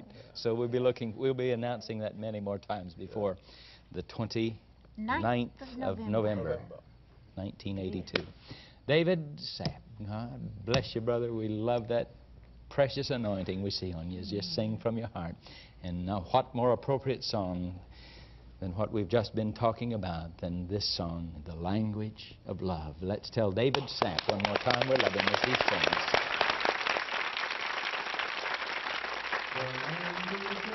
sings.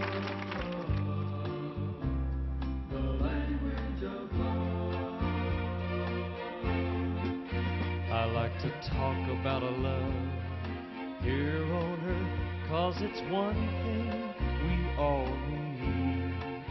But the greatest love of all was when He came to die for me. We can talk about a love that we don't think will be true or hold our hand. But when we're true to Jesus and hold His hand, He helps us understand the language of love. It's what I can understand, the language of love. I know it's for real, man. When He came into this world to die for us, gave His life on cruel Calvary. That's the language of love, the language of love. If I could recall the words of one long ago who said how he loved somebody, but that somebody's dead. For He gave His life that all of us might live. Now that's what I call talking in the language of love. The language of love. It's what I can understand. The language of love. I know it's for real, man. When He came into this world to die for us, gave His life on cruel Calvary. That's the language of love, the language of love. When He came into this world to die for you and me, gave His life on cruel Calvary. Now that's what I call talking in the language of love. Listen to Jesus today. He's talking to you in a language that we all can understand. That's the language of love. I love you, Jesus.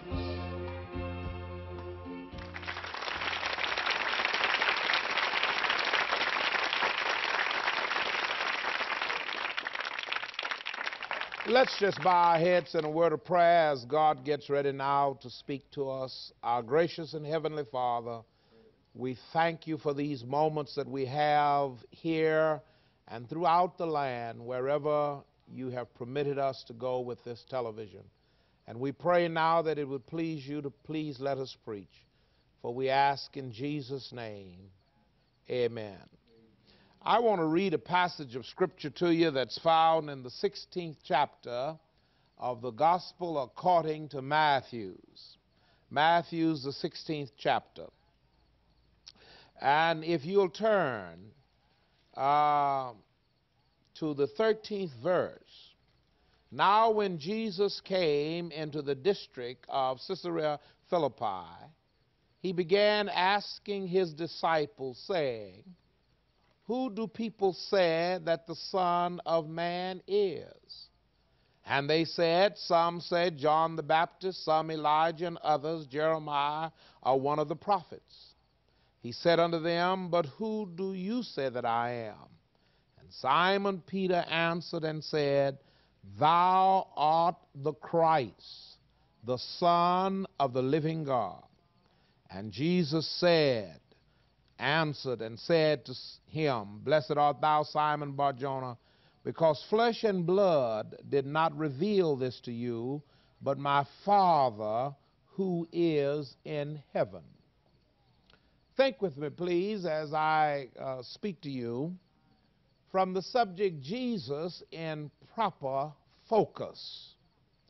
Jesus in proper focus.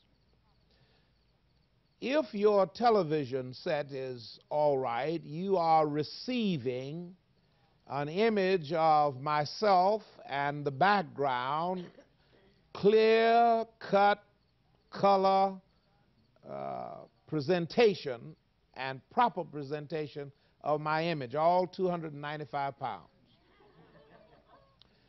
But if for some reason something would go wrong with one of these cameras, if one of these cameramen would not know what to do, it would be possible to get a distorted picture of me. And we call that adjusting the camera and getting it into proper focus. My wife often takes a lot of pictures, and it's always amazing to me how many times the heads are cut off. Sometimes she gets just halfway between, and sometimes it's all because the focusing was not proper. And as I have gone across the length and breadth of this country, there is one thing that has happened all over America that is the work of Satan, and that is most people have not gotten the proper focus of Jesus Christ. Jesus is out of focus. Thus, he does not look like the biblical Christ, and for a lot of Christians, he does not act like the biblical Christ, because Jesus is not in proper focus. There are many distorted images of Jesus Christ there, and as you walk and sometimes while you are in a big city, catch a bus, walk down the street, and just ask different people, who is Jesus Christ? Just take a simple survey like Campus Crusade up and down the streets and ask people, who is Jesus Christ? And you will find that in spite of all of the information, in spite of Trinity Broadcasting, in spite of Campus Crusade, in spite of Billy Graham, because of the activity of Satan, the devil has distorted the picture, the image of Jesus Christ, to the point that there are very few people who can give you a clear-cut statement as to who is Jesus Christ. Now, there are those who try to compliment Jesus Christ. There are those who suggest that Jesus Christ was a great religious leader. That's not in proper focus.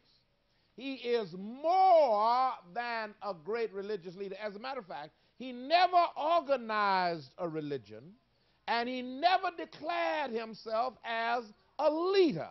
And so to put Jesus in the category with other leaders, and there are a lot of people who say, that's who he is. He is a leader like other great religious leaders. And I bought a book once entitled The Great Leaders of Religion, and in there they had Buddha, and they had Muhammad, and they had Moses, and then in the middle of all they had Jesus Christ. That's out of focus.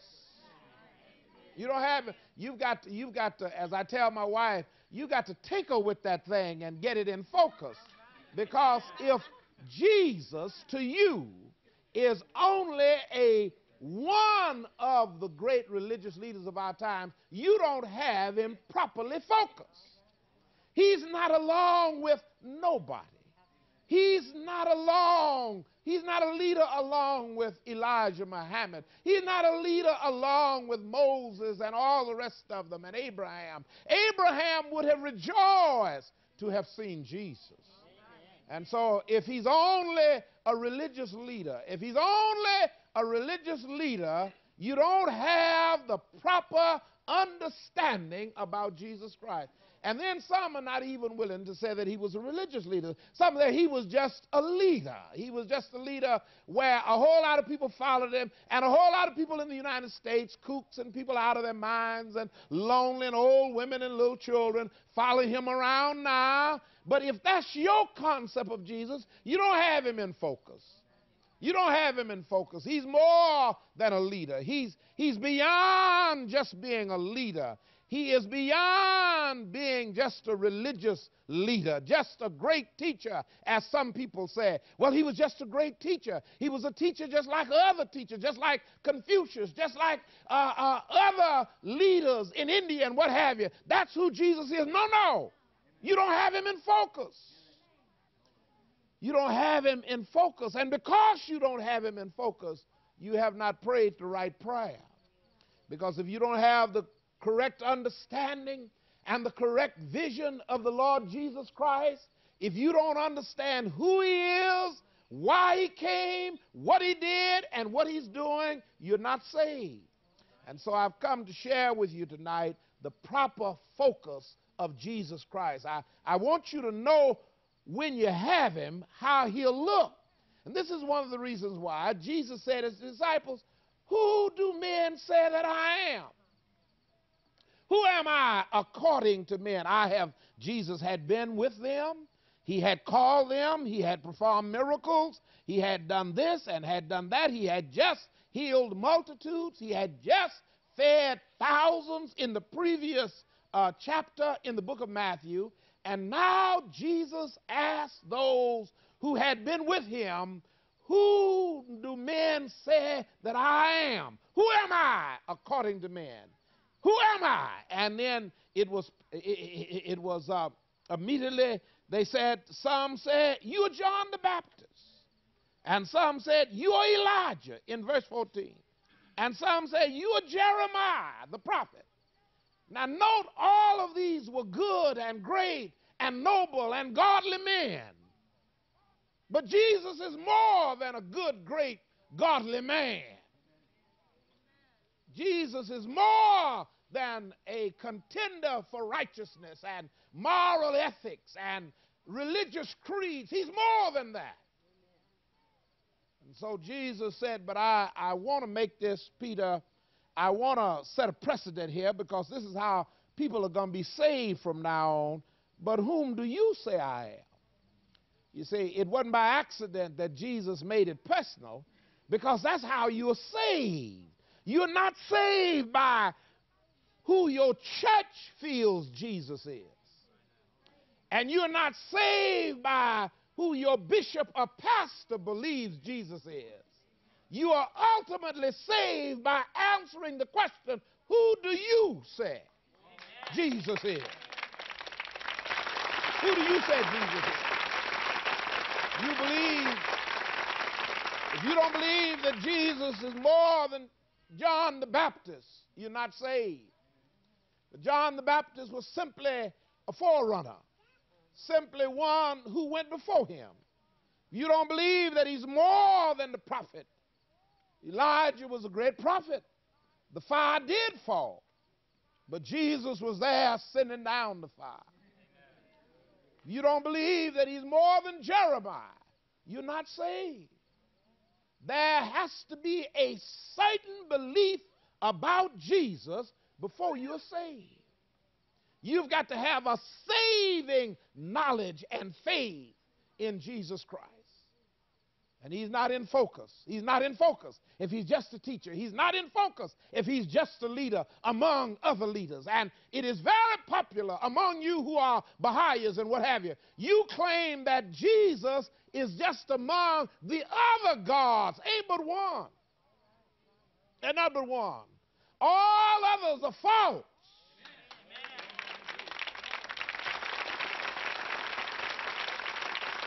And that which is false is not. The money that I thought I had, but I don't have, I don't have. And thus it's not money. And Jesus is not one. And I want to repeat that over again. He has no peer. He has no equal. There is nobody in the same class with him. Nobody on the track with him. He's Lord God all by himself.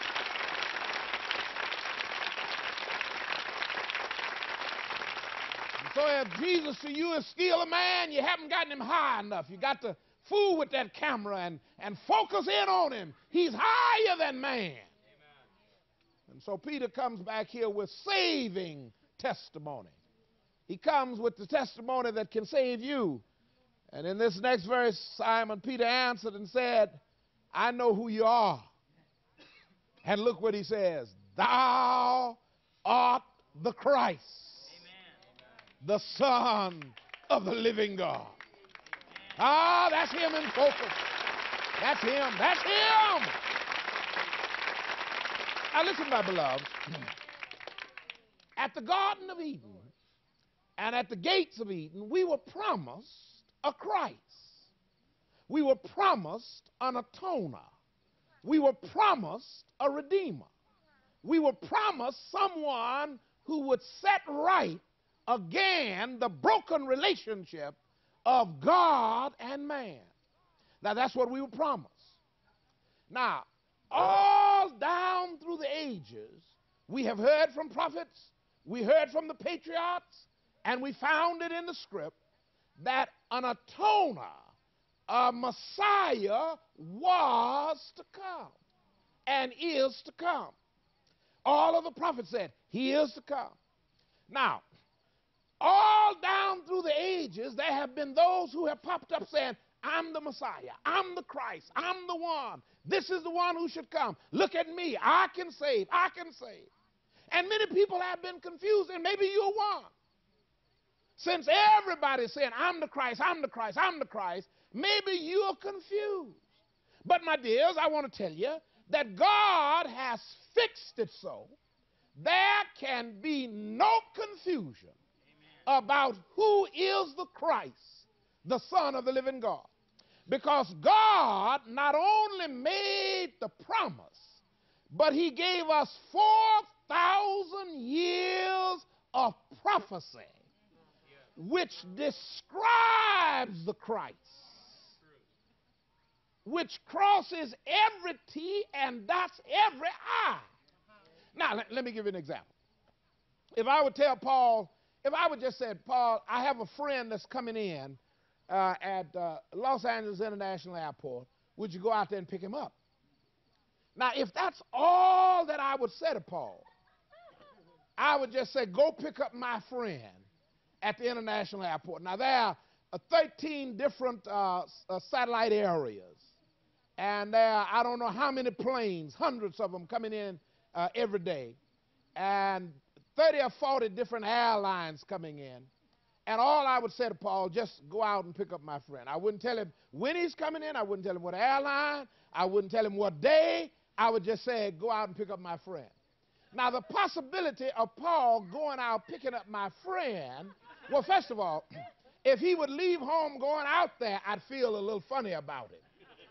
With just that much information, I wouldn't even leave home. Because how can you go out to an airport where 30 million people come in every year just walking around talking about, are you Brother Hill's friend? Are you Brother Hill's friend? Are you Brother Hill's friend? And then some people would go out there and try to find somebody and make him my friend just because he kind of looks funny. If somebody would come out there and look funny or do some holy move, he said, oh, that's Brother Hill's friend. That's Brother Hill's friend. And then some people would go out there and try to guess that that's Brother Hill's friend. And that's how some of you are trying to find Jesus. Right. Just everybody who comes to town and put up a tent, whoo, that must be him over there. That must be him over there. That must be him over there. No, he's over here. No, he's over there. No, he's over there. And many of you are at home frustrated because you have run to and fro. But God did more for us than that. Oh, praise his holy name. God wrote down at least 323 prophecies describing the Christ. Now, let me give you another illustration. Suppose I said to Paul, Paul, I want you to pick up my friend. And you'll know him. He weighs 350 pounds. He is a shade darker than I am. He will be wearing green boots. He will have on a red tie. He will have a gold tooth on his right side. He will be bald-headed. He will wear black glasses. I think you could find him. And if I tell you that he's coming in on United Airlines, Flight 90 at 1:10, I think you could find him. Anybody getting off plane looking like that and you got the exact number, you could find him. Well, that's what God did. That's what God did. God said you don't have to be guessing whether somebody who came in from the east is the Christ. You don't have to be guessing whether somebody who's an Agora from India came in, he's the Christ. You don't have to be worried about whether somebody born in Georgia is the Christ. I got the yardstick. Oh, yes, I have the yardstick. And listen what the yardstick says. First of all, he's got to be born in Bethlehem. Amen. Amen. If he's not born in Bethlehem, if he was not born in a stable, laid in a manger, wrapped in swaddling clothes, he is not the Christ. He said he's got to be born of a virgin. If he's not born of a virgin, if he's not virgin born, he's not the Christ. His exact date of birth was prophesied. And if he was just born, he's too young. Nobody 60 and 70 years old is the Christ. Our Christ on this earth is almost 2,000 years old, according to prophecy. And if it doesn't fulfill that, he's not the Christ. Don't give your life behind somebody just born in 1950. Who was the one who was born 1,800 years ago or 1,900 years ago? That's the Christ, Son of the living God. Our Bible says that he must be born of a virgin.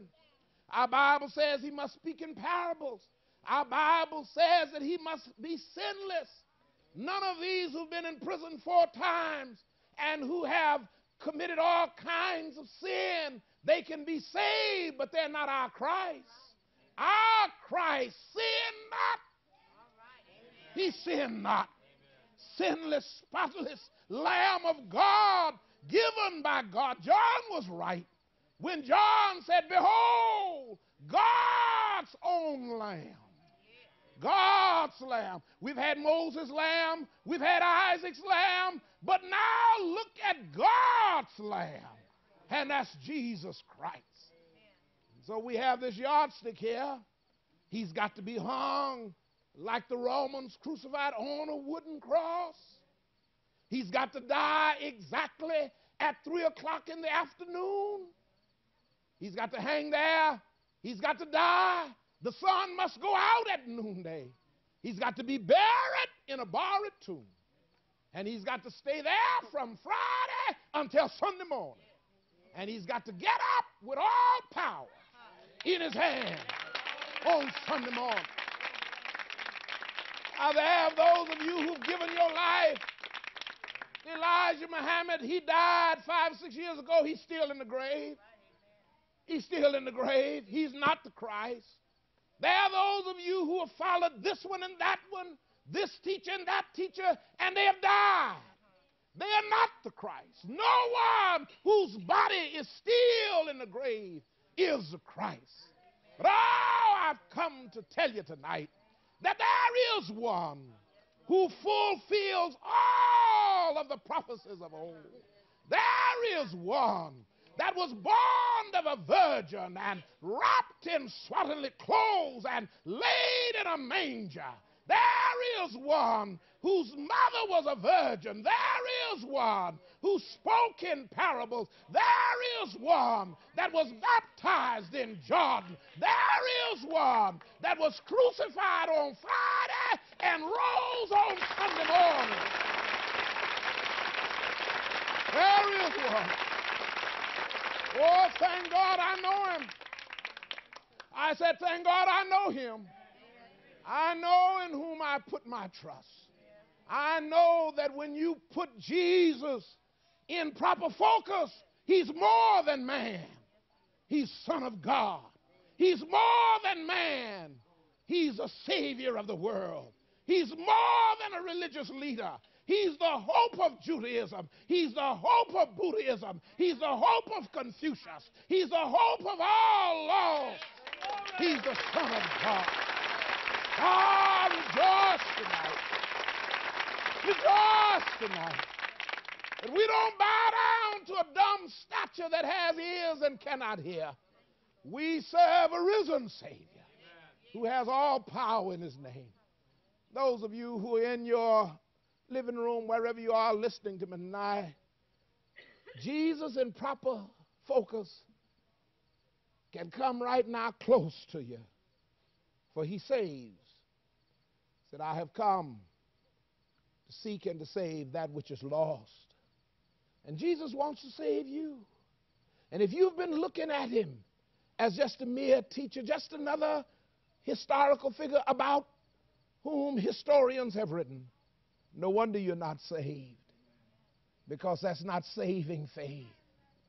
But if you'll search out the evidence that I've given you tonight, and if you'll bow your head, and if convenient, get close to the floor by bowing your knees, and maybe for the first time, the Lord God Jesus, thou art the Christ, the Son of the living God, then Jesus will save. His name is Jesus. He is the Christ. I want you to bow your heads and say, Jesus, I know that thou art the Christ, the Son of the living God. That's so important. That's so important. If he's just merely a teacher, he does not have saving power. But it is so important that you know that he's God's Son, sent into the world as our substitute to die and as our Savior to rise. And he did rise. He was raised from the dead. And the same power that raised Christ from the dead is in us and will be in you when you invite him to come into your life. Pray, pray, pray right now. Save me, Lord. Lord, save me. Lord, I acknowledge you as the Son of God, the Christ, the living Savior. And I invite you to forgive me of my sins and cleanse me. Live in my life and do it now. And I thank you now. And when you pray like that, you've got him in focus. You have him in focus. You can ask what you will because you have him in proper focus. He's God. He's Savior. And he wants to save you now. Thank you, Dr. Hill. The Word of God says that if thou shalt confess with thy mouth the Lord Jesus, and shalt believe in thine heart that God raised him from the dead, thou shalt be saved. For with the heart man believeth unto righteousness, and with the mouth confession is made unto salvation. For the Scripture saith, whosoever believeth on him shall not be ashamed. For whosoever, oh, I love that verse. That means you. Whosoever shall call upon the name of the Lord shall be saved. I'd like to lead you in a little prayer of forgiveness right now. And if you will pray this prayer with Dr. Hill. And I want all the Christians to pray it too, just to encourage those who don't know him. You have heard who the real Christ is tonight. You have seen a sharp and a beautiful and an in-focus picture drawn of this beautiful man, of whom there is no other like him. And if you will receive him now, he'll be your Savior. Pray this prayer with me across America right now. Oh God, I do believe that you sent your own blessed Son, the Lord Jesus Christ, your own precious Son, to be my Savior. I open my heart, and I confess with my mouth the Lord Jesus Christ. I believe his precious blood cleanses me now from every sin. I renounce all other Christs. I renounce all other Christs. And I receive the true and the living Christ. And I receive the true and the living Christ. Now. In Jesus' name. In Jesus' name. Amen. Amen. Amen. Amen. Father, give them now the power to become the sons of the living God. I bind the evil one in Jesus' name. He that would try to bring blindness and to snatch the good seed of the word, I bind you, Satan, in the name of Jesus. We are not ignorant of your devices, but the weapons of our warfare are mighty through God to the pulling down of your strongholds. And we pull those strongholds down now in the name of Jesus Christ, and we command you to loose those whom the Spirit of God is calling this moment to faith and salvation in the name of Jesus. Oh, hallelujah. Hallelujah. Father, you said you'd bind on earth what we bind. You'd bind in heaven what we bind on earth. You'd loose in heaven what we loose on earth. We do it now in the name of Jesus. And all the church said, Amen. Amen. Whom the Son sets free is free indeed. Praise God. Keep calling. If you don't get through on the line, dial, as I said 100 times. We want to hear your salvation. Oh, I've got the best news. Where did he go? David, this will thrill you. It'll thrill everybody. A brother, John, from Terminal Annex Prison here in Los Angeles, California, just phoned in and received Jesus as his Savior. Hallelujah. Hallelujah. Praise God, praise God. Said, please send a Bible and the study course. We will send it. We will send it. That made the headlines in heaven, David. Yes, it did. Hundreds more are calling right now.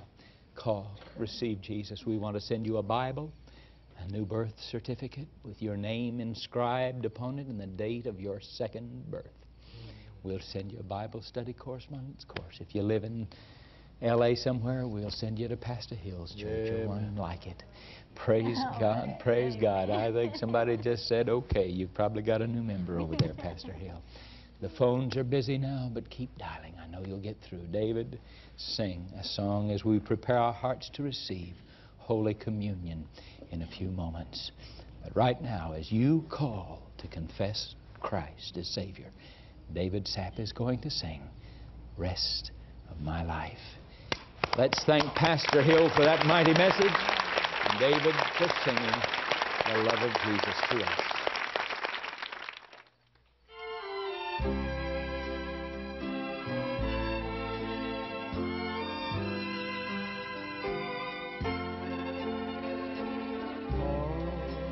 Part of my life brings tears of regret, and part of my life I had rather forget. Part of my life is a story of shame, but the rest of my life I will honor God's name. Part of my life to false idols I bound. Part of my life I just followed the crowd.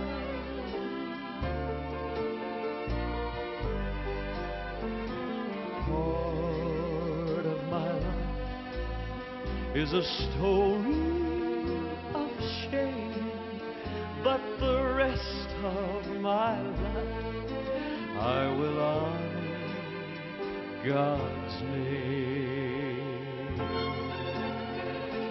Freely I drink from life's glittering cup, so deep in my sins I could hardly look up.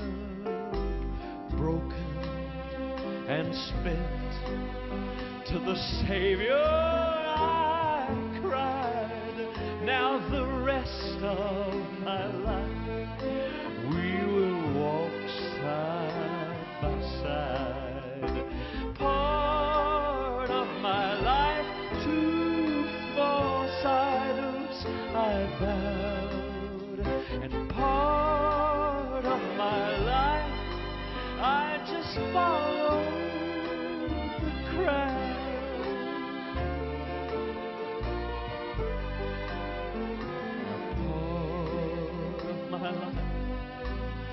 is a story of shame, but the rest of my life I will honor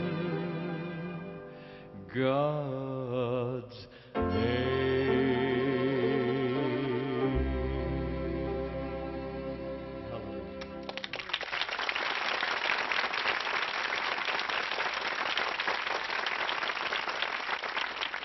Praise God. David, stay there close. We want you to sing again in just a moment. But oh, we rejoice because Nanny from Los Angeles got saved. Claudette from Seaview, Washington received Christ. Brian from Stillwater, Oklahoma. Barbara from Aurora, Colorado. Joel from Los Angeles. And Frank from Santa Ana. And Joanne from Los Angeles. And John from Highland Park. Oh, they're calling in from all over, from Fort Lauderdale, from North Las Vegas. Thank God we're on the cable up there in Las Vegas. Newhall, California, Fontana, Palmdale, Venice, Lomita, my goodness, Carroll City, Florida, Glendale, Arizona, Tempe, Arizona, Fort Lauderdale, Florida, Fort Lauderdale, Pompano Beach. Hallelujah, the world is finding Jesus. Pastor, you told us how to know the real Jesus. Thank you. Thank you, thank you. Praise God. Honey, have you got a little something you want to read just before David sings again? And let me say again in a little bit, as the calls get on through and as people find Christ, we want to take plenty of time so that you can get through to confess Him with your mouth. But then those of you that will, prepare there in your home the elements of Holy Communion, and together we're going to take and break bread together and celebrate the death, the burial, and then the glorious resurrection of our Lord Jesus Christ. So get ready to join in with us even there at home. And we'll be serving our little audience here in the studio. You know, I could never do justice the entire chapter that Papa Billheimer wrote on Christ's dynamic victory, what He did for us. By not only dying on the cross, but going to hell for us. But Papa Billheimer has written in this book, Destined for the Throne, I guess one of the greatest painted pictures of what literally happened on that day 2,000 years ago, when the real Christ, the one born of the Virgin Mary, the one that lived that sinless life, Thank you, Jesus. and the one that was willing to die in my place and go to hell for me, what He did for me. And all He said for us to do was, would you just remember, just remember what I did for you by partaking of the blood and the bread of my body. Would you just remember me until I come again? Papa's made it so clear. I think David can sing about it. But maybe I'll read a little portion just before we partake. It is so beautiful. You should get Destined for the Throne by Paul E. Billheimer and read it. I read the entire chapter over in Phoenix one night in Mother's house late at night. And I cried a towel full. I'd cried until the Kleenex box was empty, and I got me a towel and began to read. It makes you fall in love with Jesus all over again to know what He did for us when He went to hell for you and for me. And we're going to remember what Jesus did for us tonight. Amen. I believe many of you will be healed. Amen. As we come to the table of the Lord. You know, as a child growing up, I can remember Pastor Hill almost, we'd always celebrate Holy Communion once a month in my church, and I can remember, you know, those fearful words from Corinthians that he that eateth and drinketh unworthily eateth and drinketh damnation to himself. And I remember as a young boy growing up in the church, I used to kind of dread, you know, the day that we had Holy Communion, because I knew some of the ornery things that I'd done, and I knew that I needed to ask forgiveness. But I learned later in life that this table, you see, is where sin is taken care of. This table is where sickness is taken care of. So if you've sinned, if you're sick, if you're under any kind of a burden tonight, You shouldn't run away from this table. You should run to this table, because this is where Jesus takes care of it. Oh, when I learned that, and when that broke upon me by the revelation of the Spirit of the living Christ, then with joy I come to this table. With joy I partake of this cup. Yes, we must examine ourselves. Yes, we must confess any sin, any known sin that we may have in our lives. Yes, we must ask for the cleansing of the blood. But here is the table where we do that. And if you can understand that, and if that can get down in your spirit, then with great joy we can receive and partake together of this precious table of the Lord. And we're getting ready to do that in just a little bit. But David, they're still calling, and the phones are still ringing, the lines are busy, and oh, there's great rejoicing in heaven as new names are being written in the Lamb's Book of Life. Amen. Again, let me say, if you cannot get through, dial again. Please don't give up. Dial again and again and again. Honey, just before David sings one more song, who else is Dana coming? from Denver, 17, and Mary from Homestead, Florida, Millie from Florida, Mary. Here is Esmeralda from Coulter, California, just received Jesus. Stacy from Ventura, 23. So many Still more. they come. Still calling. Still they come. Keep dialing. Keep calling. David, it's a good song. Keep on believing. We're going to do that right now as people call and as you sing. A lot of folks that have just received Jesus Christ, they need the encouragement of this song.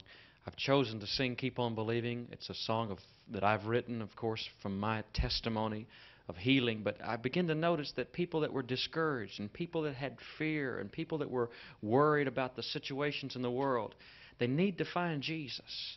Jesus is the Prince of Peace. And he spoke to Jairus these words before he actually got to the house and they saw the daughter raised from the dead. He said, "Be not afraid, but keep on believing." And I want to sing that for you this night. Keep on believing. Keep on believing in what you do for you. Just keep on believing. Don't give up. He'll see you through. 'Cause it's not his way to leave you all alone. Keep on believing, the victory will come.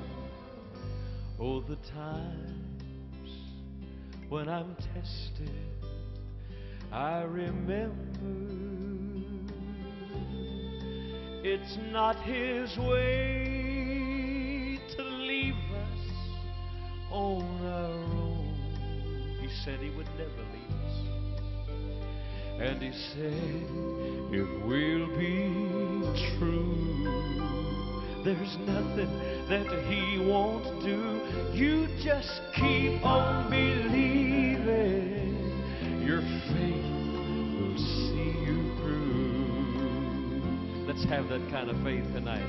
Keep on believing in what he'll do for you. Reach out with me today. Keep on believing. Don't ever give up. He'll see you through. 'Cause it's not his way to leave you all by yourself. Listen to me. Keep on believing. The victory will come. There are times when sickness comes with its pain, but the prayer of faith will heal, and the Lord will raise you up. That's what our Bible says. And the Word of God is true. What he said he's gonna do for you, you just keep on believing, 'cause there's healing right now for you. I want you to reach out and take a hold of the hem of His garment and believe right now for your miracle. There's healing for you right now. Just keep on believing. Take a hold of the promises of God. Lay hold upon it and keep on believing. Don't you give up. He'll see you through. 'Cause it's not His way to leave you all alone. He promised us. Hallelujah. Keep on believing. Don't stop believing. Keep on believing. The victory will come. Keep on believing.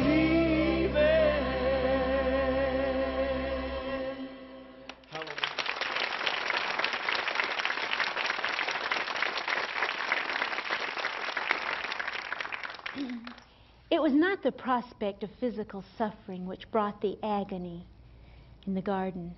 That was nothing compared to the torture of his spirit. It was the anguish of a pure soul who knew no sin, facing the injustice of being made sin, of being so completely identified with sin as not only to forfeit the fellowship of his very own Father, but to become the object of his Father's loathing. This was no mere legal imputation of sin.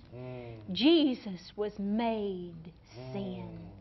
He became the very essence of sin by dying as a sin offering. He suffered the pollution of sin as if he had actually run the entire gamut of human transgression.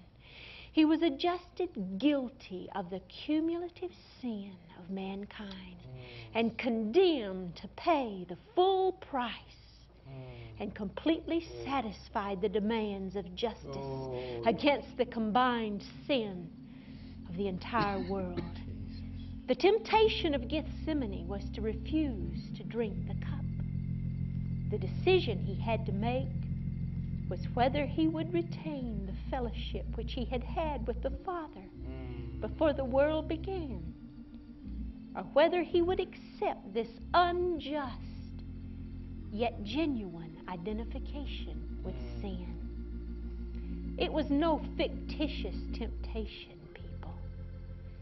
This was what caused his soul to be exceeding sorrowful even unto death. His unspeakable agony is reflected in that bloody sweat and in his prayer, "Oh, my Father, if it be possible, let this cup pass from me. Nevertheless, not as I will, but as Thy wilt."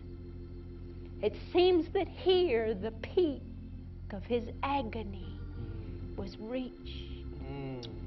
If ever there was any doubt as to the outcome, it faded after this word, "nevertheless."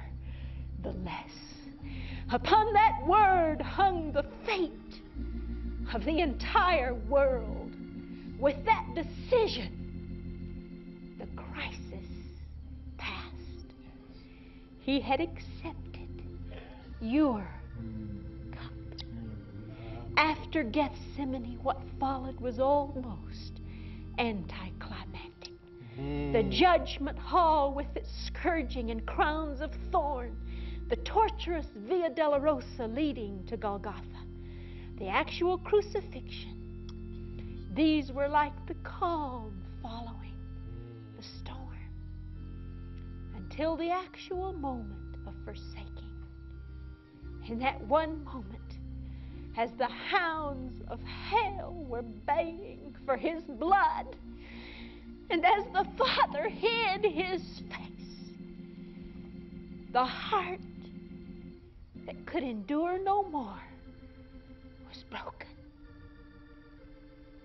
And he bowed his head and he died for you.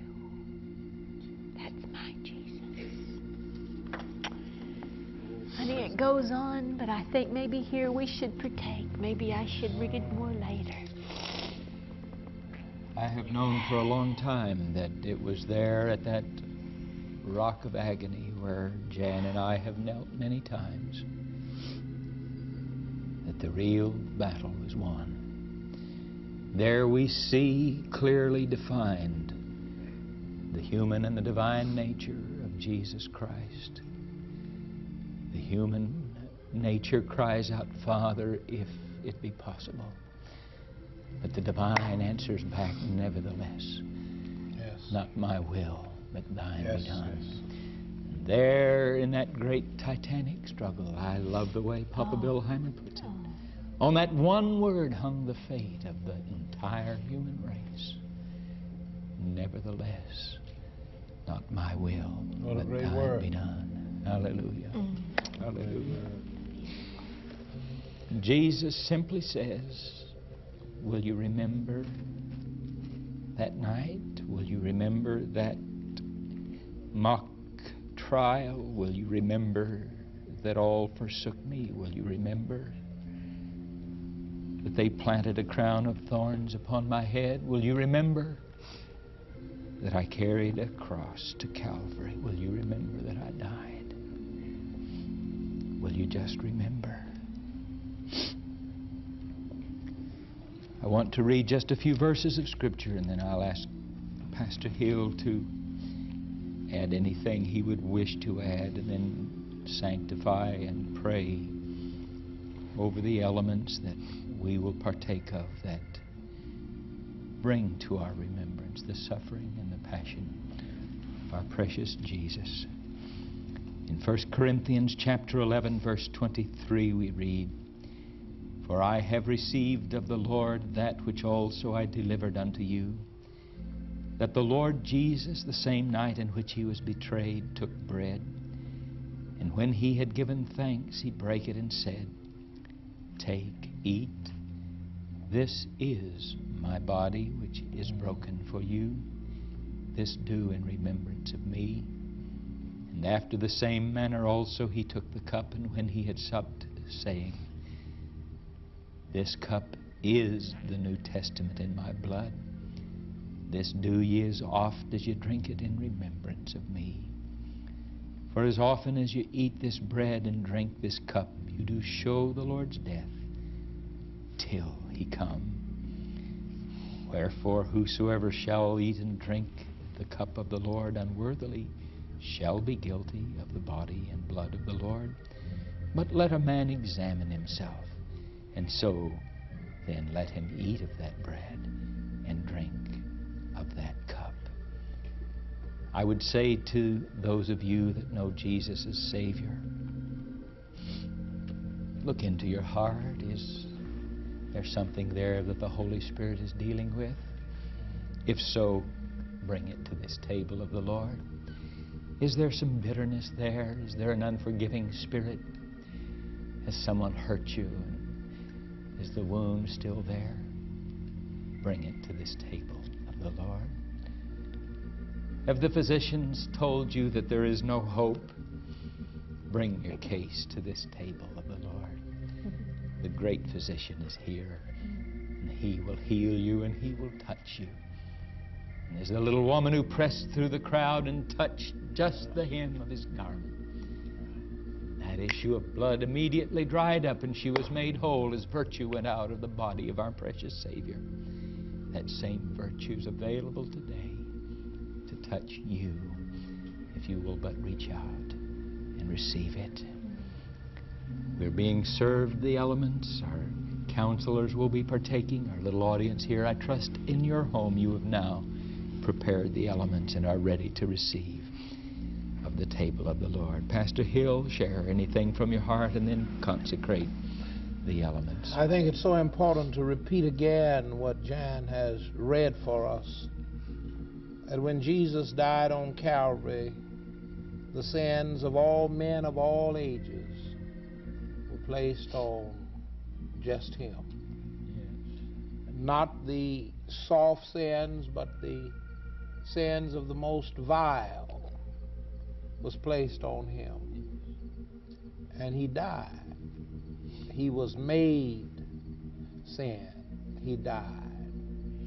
I think it should also be remembered that that's why the word the Lord's Supper has significance. Because in order for there to be a supper, something has died. Something has died. And he said, take, this is my body, and eat. And at supper you eat. And so in one side of the picture there is this gloomy, almost picture that you would not want to see, where the Son of God bears all of the sins of all men. But then he says, through it, there's another thing that happens at supper. We live. Yes. We live. Brings life. Every time we eat, we get strength. And so it's almost an inhuman thing to think that from the very death of Jesus, we live. Just like from the very death of cattle and sheep and chickens, we live. From the very death of Jesus, we live. And we come to this supper not because we're able, but because he's able. Not because we're clean, but because he cleanses. Let us pray. Our gracious and heavenly Father, again, it is our privilege to recreate in our minds and hearts your own Son's sacrifice. And as John hollered loudly, behold the Lamb of God. Behold God's Lamb. And we are amazed that your Lamb, your sacrifice, is your own Son. And yet we live. And we hear you say we are accepted in the Beloved. We come now fellowshipping together, but thinking about Calvary. Bless thou these elements that they may be used to remind us again that Jesus did die. And because he died, we live. For we pray in Jesus' name. Amen.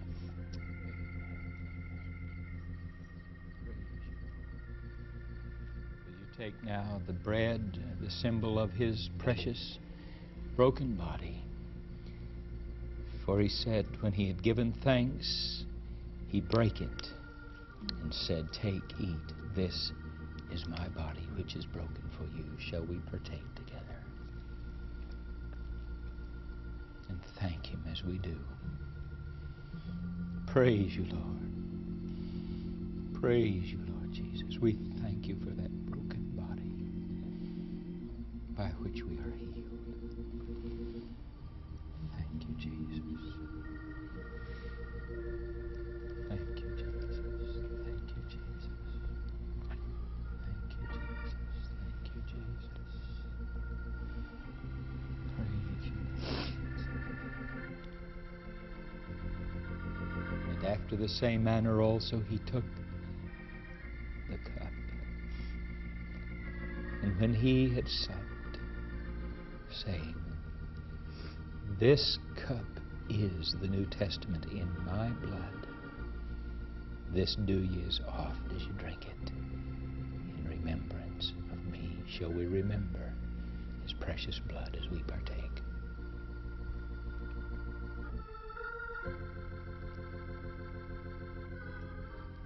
Praise you, Lord Jesus.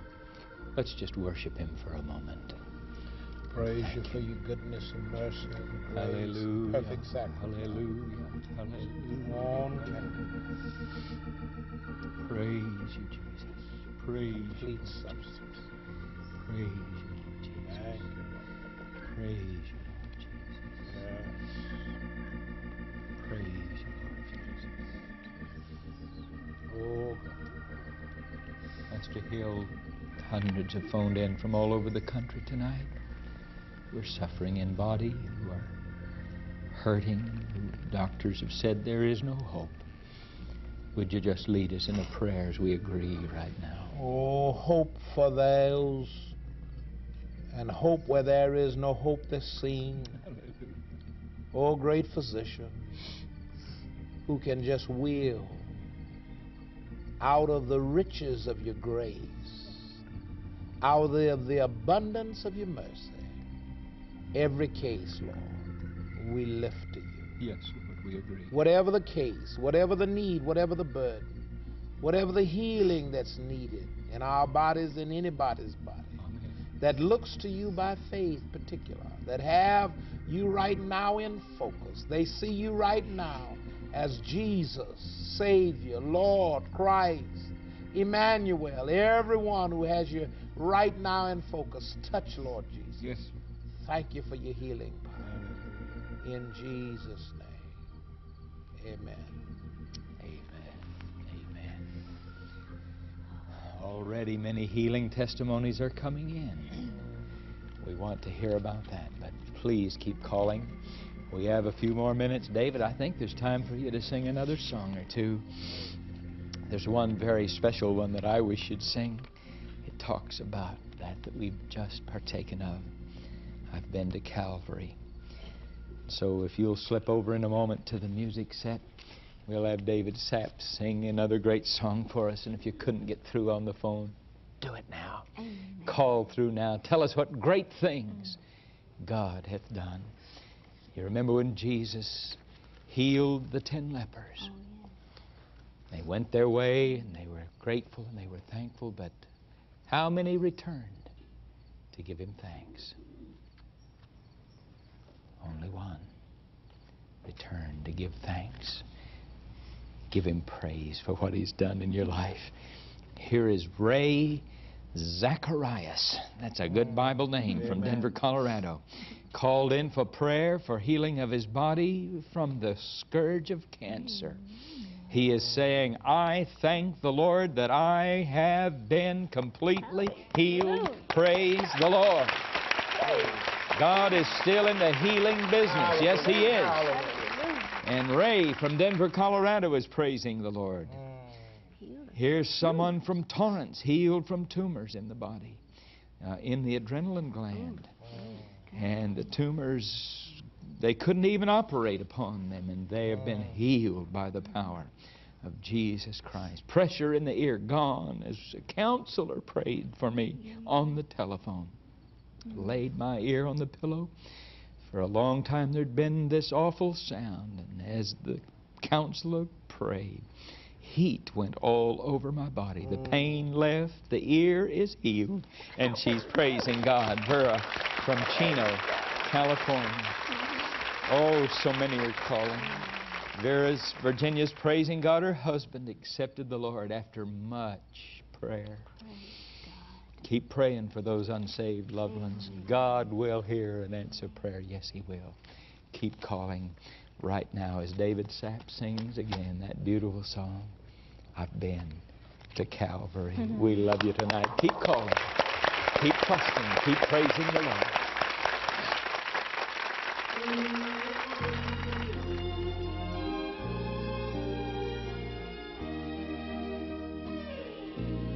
I've never traveled far around the world. I've never seen the many thrills and sights unfurled. But I have taken the journey of journeys for me up Calvary's mountain. There my Savior to see. I've been to Calvary. I can say I've seen the Lord. I've been to Calvary through the witness of His Word. Each day at Calvary, what a thrill of love divine, just to know that the Savior is mine. Not too long ago I visited the Holy Land, And I remember that time there in the Garden Tomb area where we had communion. We walked over to the place where we viewed the Hill of the Skull, Golgotha. And as I remember looking up that day at Mount Calvary, I remembered what Jesus had done for me, of how He suffered the shame and the agony and even the death just for me. Now, you may never get to take a trip to those sacred places there in Jerusalem, but you must, listen to me, you must make that spiritual journey. You must kneel in the shadow of the cross and bow your heart at the altar of forgiveness. You see, that's the most important journey of all. I'm glad I've been to Calvary. I walked that Calvary hill where Jesus trod. I saw Him hanging there, the Son of God. With tear-dimmed eyes, I knelt and prayed, Jesus, hear my plea. Oh, praise the Lord. I'm glad I've been to Calvary. I've been to Calvary. I can say I've seen the Lord. I've been to Calvary through the witness of His word. Each day at Calvary, what a thrill of love divine, just to know that the Savior is mine. Just to know, just to feel, just to know that the Savior is mine.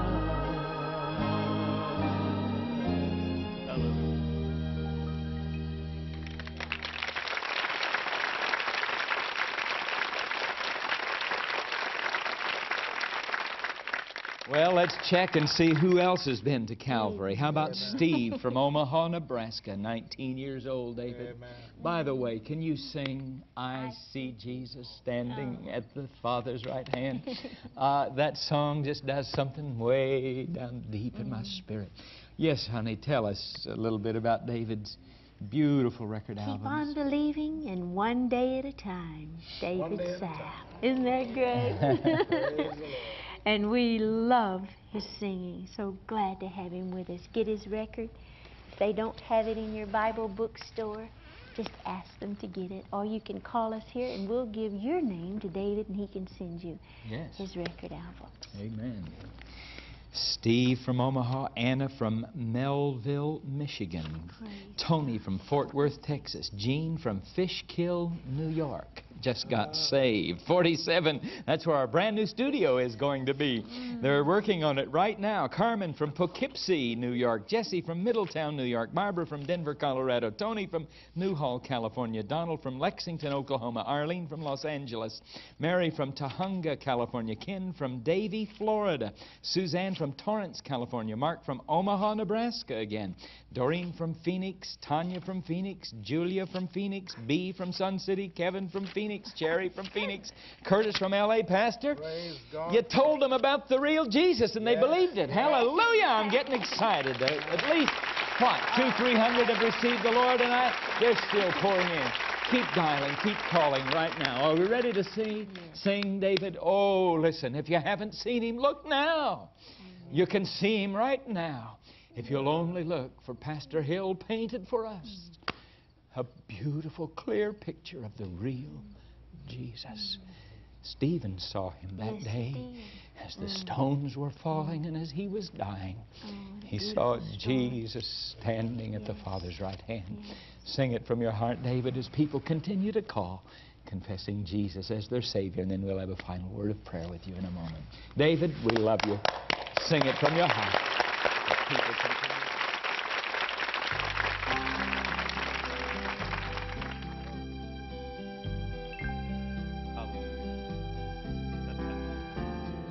I see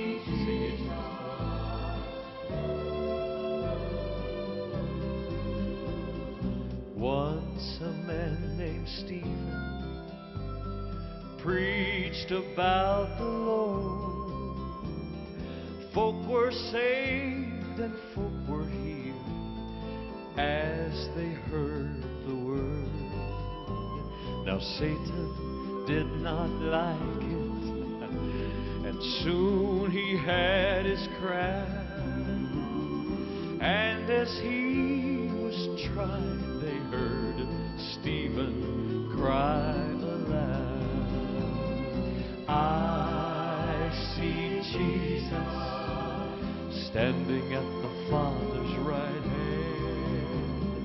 I see Jesus yonder in the promised land. Now work is over, and now I'm coming to thee. I see Jesus standing, waiting for me. As the stones fell on him, beating out his life, Stephen knew he'd soon be through with all toil and strife. And so much like the Master, with a heart so true, he prayed, Lord, forgive them, for they know not what they do. He said, I see Jesus standing at the Father's right hand. I see Jesus yonder in the promised land. Now work is over, now I'm coming to thee. I see Jesus standing, waiting for me.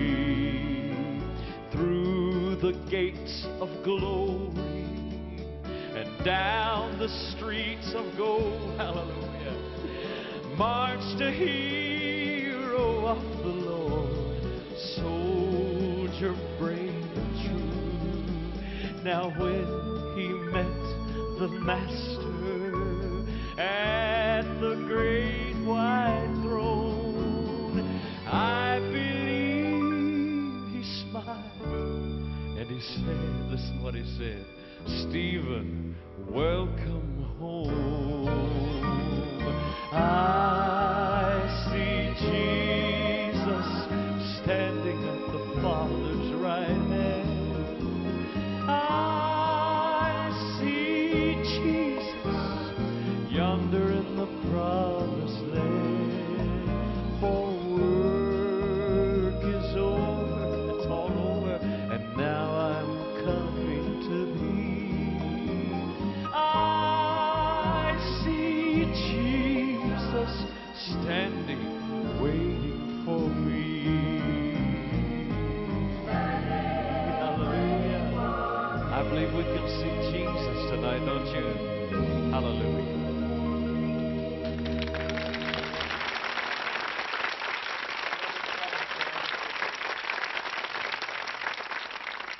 Table today, and I would like first of all to thank both of you, Pastor Hill and David Sant, for being with us tonight. Pastor, where is Mount Zion Missionary Baptist Church? Well, it's right in the heart of South Central, 50th and Hooper.